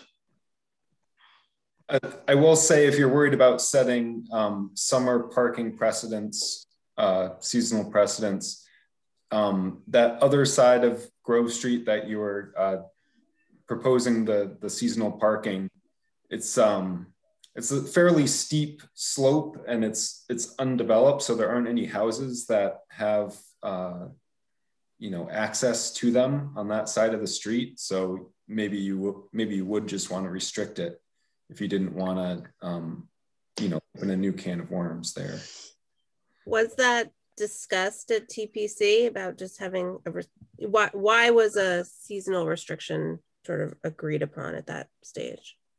Right. So the idea was that it kind of freed up as much parking as possible, because the kind of bottlenecking only became a problem in the summer months. So it was, I think the director was trying to be, as conservative as possible in terms of restricting. So because the other option was just to permanently restrict the parking in her mind. It wasn't to not restrict at all. So the seasonal was a way of trying to make it a little bit easier on residents who don't park in driveways when there wasn't such a bottlenecking issue. So do residents often park on that side of the street during the rest of the year? Chris is shaking his head. I mean, is that if there's not actually... Not in my experience. In my experience, they all park on the side of the street where the houses are, which is their side where we're not restricting parking. So that makes a lot of sense from my observations.